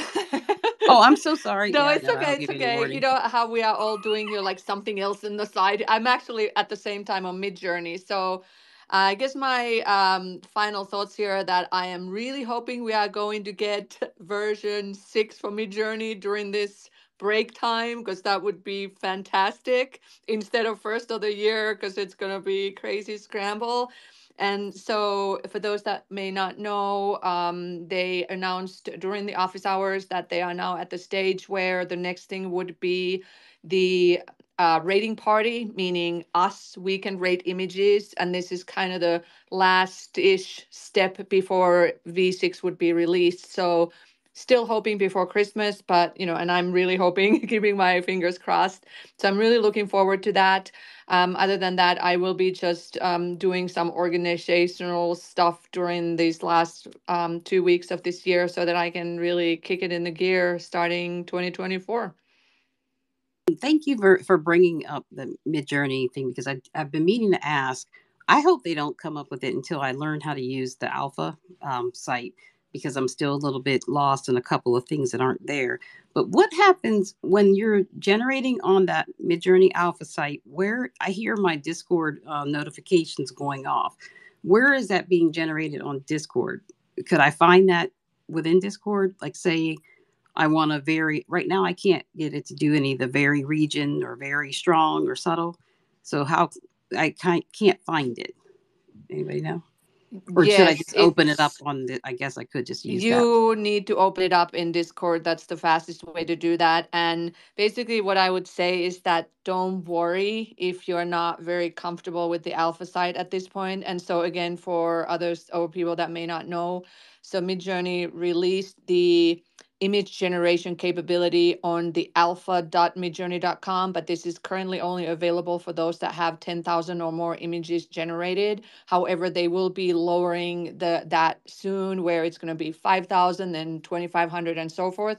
They just are trying to control it so that because they don't know what's going to break. And David said that things will look different. This is just like the first testing phase. So levers and things that you see there may not, and the whole thing may not even look like anything that it looks like right now. So I'm basically still doing most of my things on Discord. There are things that I'm not super comfortable, or I don't really like, I should say, honestly, on the new alpha site. Like, I want things to look a bit different or feel a bit different. So again, also it's, I'm just getting used to it. But it can be definitely more streamlined and have a better user experience. But there are some things that I absolutely love also. So we'll see where it ends up going. But yeah, so I would say basically, like, don't sweat it at this point. At least that's how I'm taking it. Yeah, no, that's a good point. And for people who don't have it, yeah, there's a lot of good things, and then there's also some things that are irritating. But it does seem like it has the potential to streamline a lot of steps you don't have to take anymore with upscaling anything, and it's just different. Even the describe, the way it works is kind of different, where you have the keywords instead of the tags and keywords come up instead of the actual prompts, so you can pick and choose from different categories and kind of create your own describe based on the characteristics that you see in those keywords. And that's pretty interesting, but it'll take some time to learn how to use it and work with that. But Taylor, can you speak right now? If you want to say goodbye or anything, I know you work. Yes, absolutely. Amazing space as always. These are just the places that I come to learn and be enmeshed in this community. I'll be really brief and quick and just say, like, if you are a creator or a solopreneur or a content entrepreneur or a founder, whatever it is that you're creating content online, check out my Substack. If you like that kind of stuff, I publish a newsletter once a week. I know. And that is my cue. But I appreciate you all. I love you so much. Have a happy New Year, all of you, because that's when we will reconvene again. Yes, and that was really sweet of him to handle that transition. I love it. Let me see. Salma, you want to go ahead?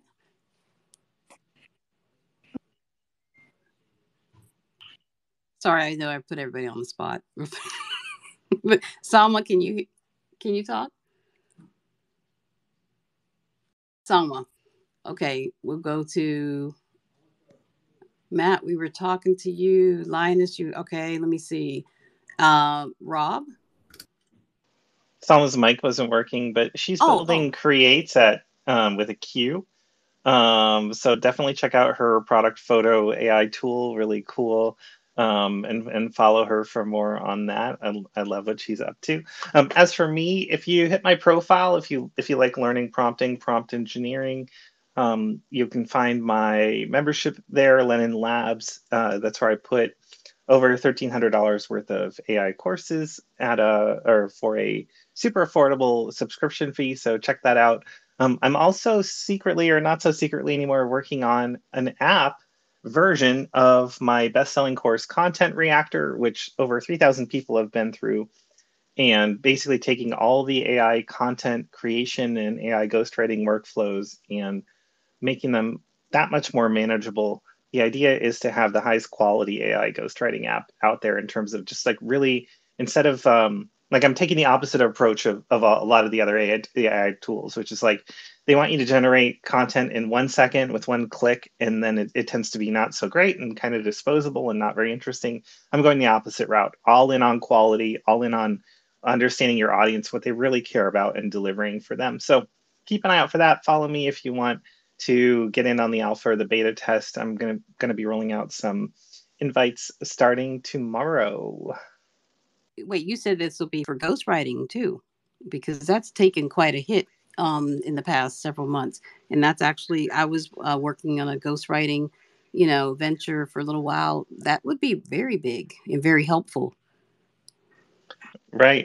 Like I think a lot of people want AI in their content process, but they're not quite sure how to do it without losing their authenticity, or without lowering quality, or without just looking like you're using AI. And um, a lot of people have used the frameworks from my course to achieve these goals, but now we're trying to put it in an app to make it even more manageable, because you're potentially generating hundreds of posts or articles. It gets a little bit out of hand when you try and do it yourself.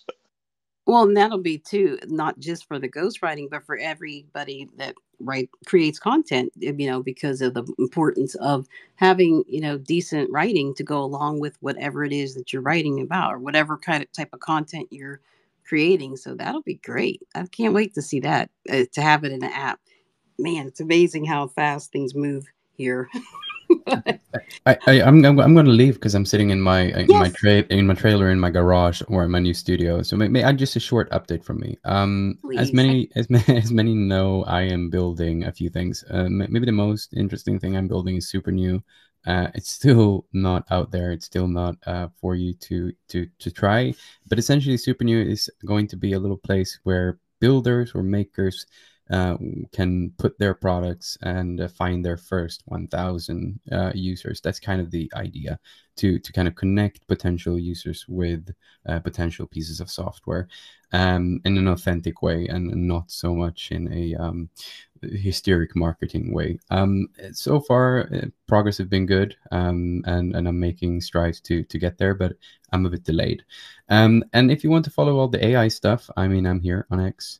Just click my name, click the follow button, and join in on the little squad. I also have a little community here that's more focused on AGI. And lastly, I write a weekly newsletter that's free on Substack, and you can find it at insidemyhead.ai. And that's insidemyhead.ai. And yeah, I appreciate everything. Thank you so much again for having me. And I'm going to leave you now.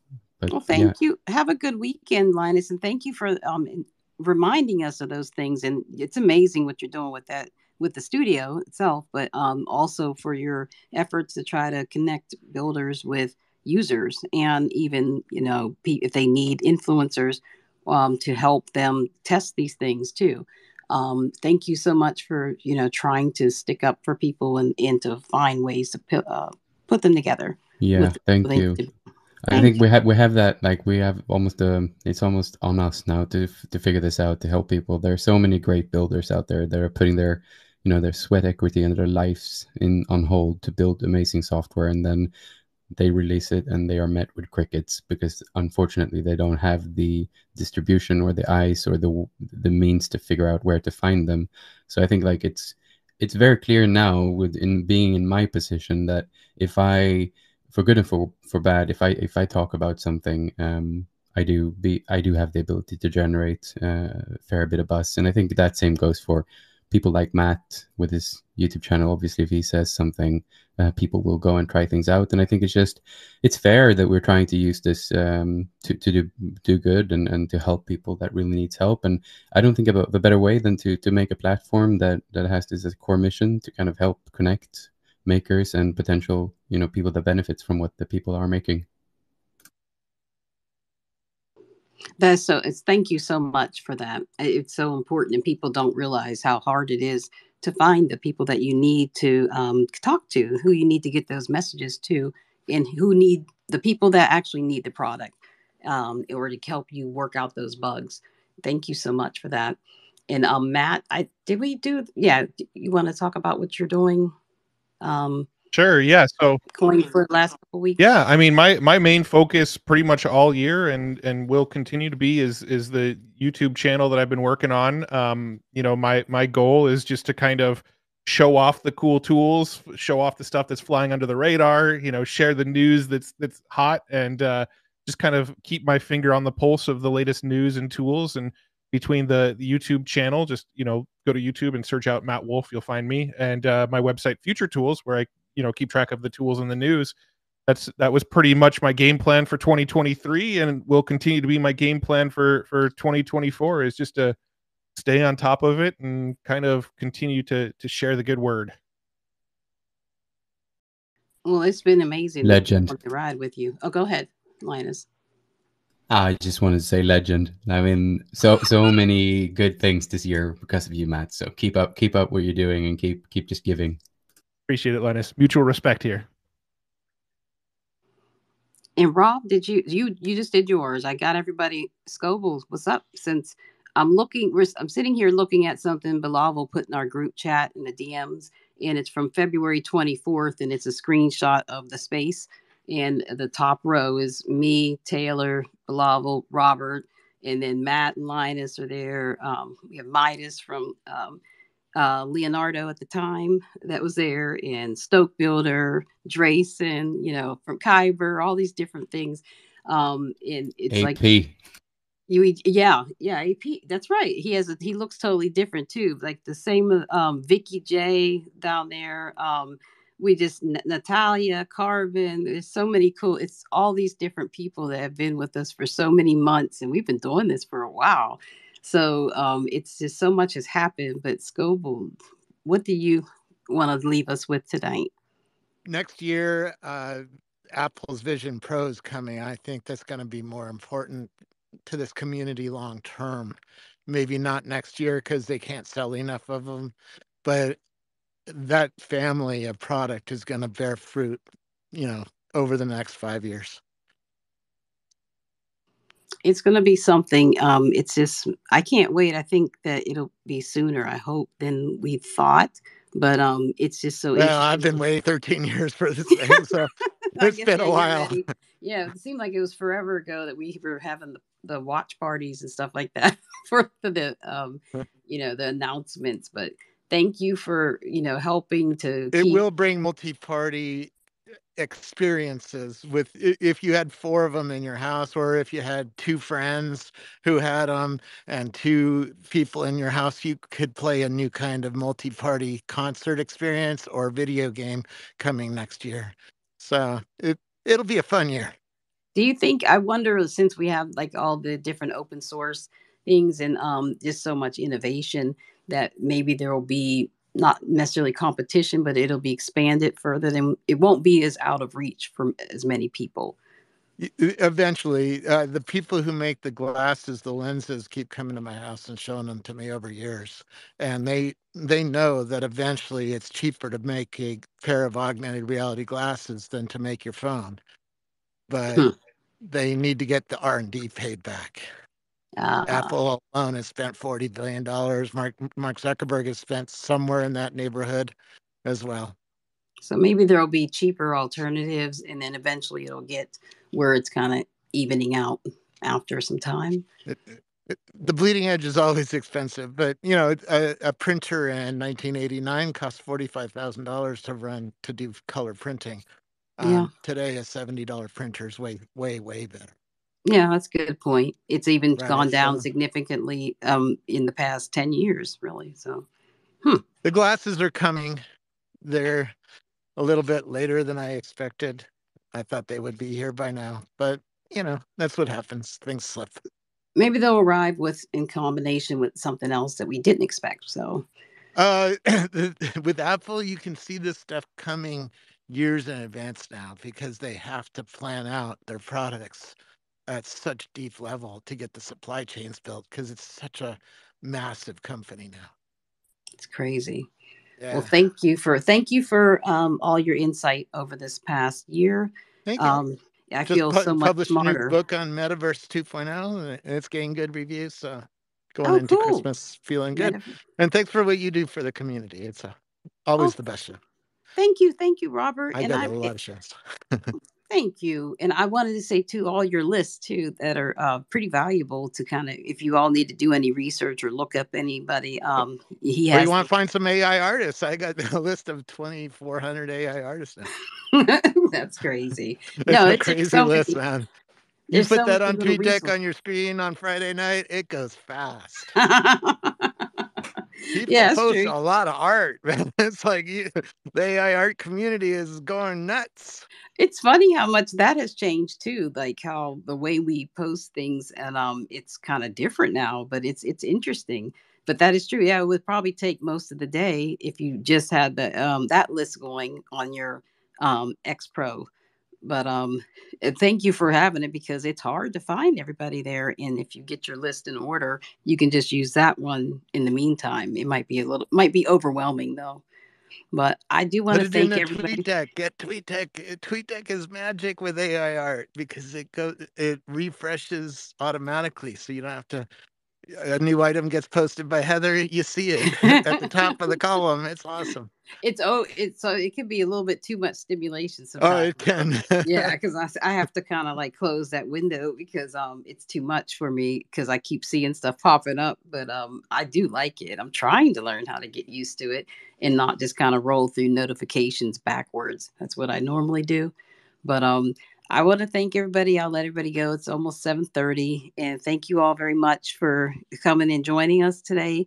And all that you've all come here, week after week, and I see a lot of friends here that I mean, I could just keep going on. Stephen, Nicholas, congratulations with Runway.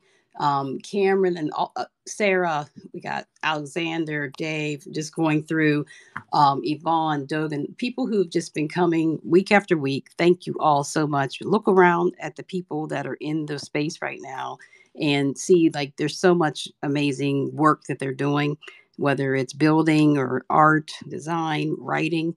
Just check it out and see music, just building, just so much innovation that's happening there. Pharmapsychotic, I see you down there. Crystal, Keith, everybody, Chrissy, I just have so many people. Thank you so much. Fletchy, Tony, appreciate it. Follow these people to see what they're about. B, I wanted to say hello. What's up? I'm sorry that I haven't been going through. And people who were requesting the mic, I apologize that we didn't take the mics today because we knew we had so many people. We didn't want to kind of get too far off, but thank you for showing up and being willing to join the conversation. I have I'm doing the same thing basically as everybody else, continuing to write and try to educate people about AI and how to use different tools. I like to find ways to use complicated tools for people who don't have backgrounds in art and design and things like that, so that I can teach you how to do it too and try to simplify it and see how you can use that in your lives. That's what I do. I have my weekly newsletter, Visually AI, and I appreciate all the subscribers that I have. And I offer a variety of different things within that. I do a lot of tutorials and tips and techniques and tool lists. So it's a little bit different. I don't do as much news, just try to give you some information and use cases that you can use. I'm working on my YouTube channel to have that going very soon so that I can show people my screenshots or just kind of you can watch what I'm doing. So all these types of things. It's always something to do. And I appreciate the support from the community and that there are so many people in the room. And I'm just flattered and honored that people would want to spend time here with us. So thank you. Please have a great weekend and a good holiday. And we'll see you in January, first week of January. Thank you so much. Thank you for hanging around a little bit Guys. longer, Linus. Be careful. Bye bye. Good night. Good night, everybody.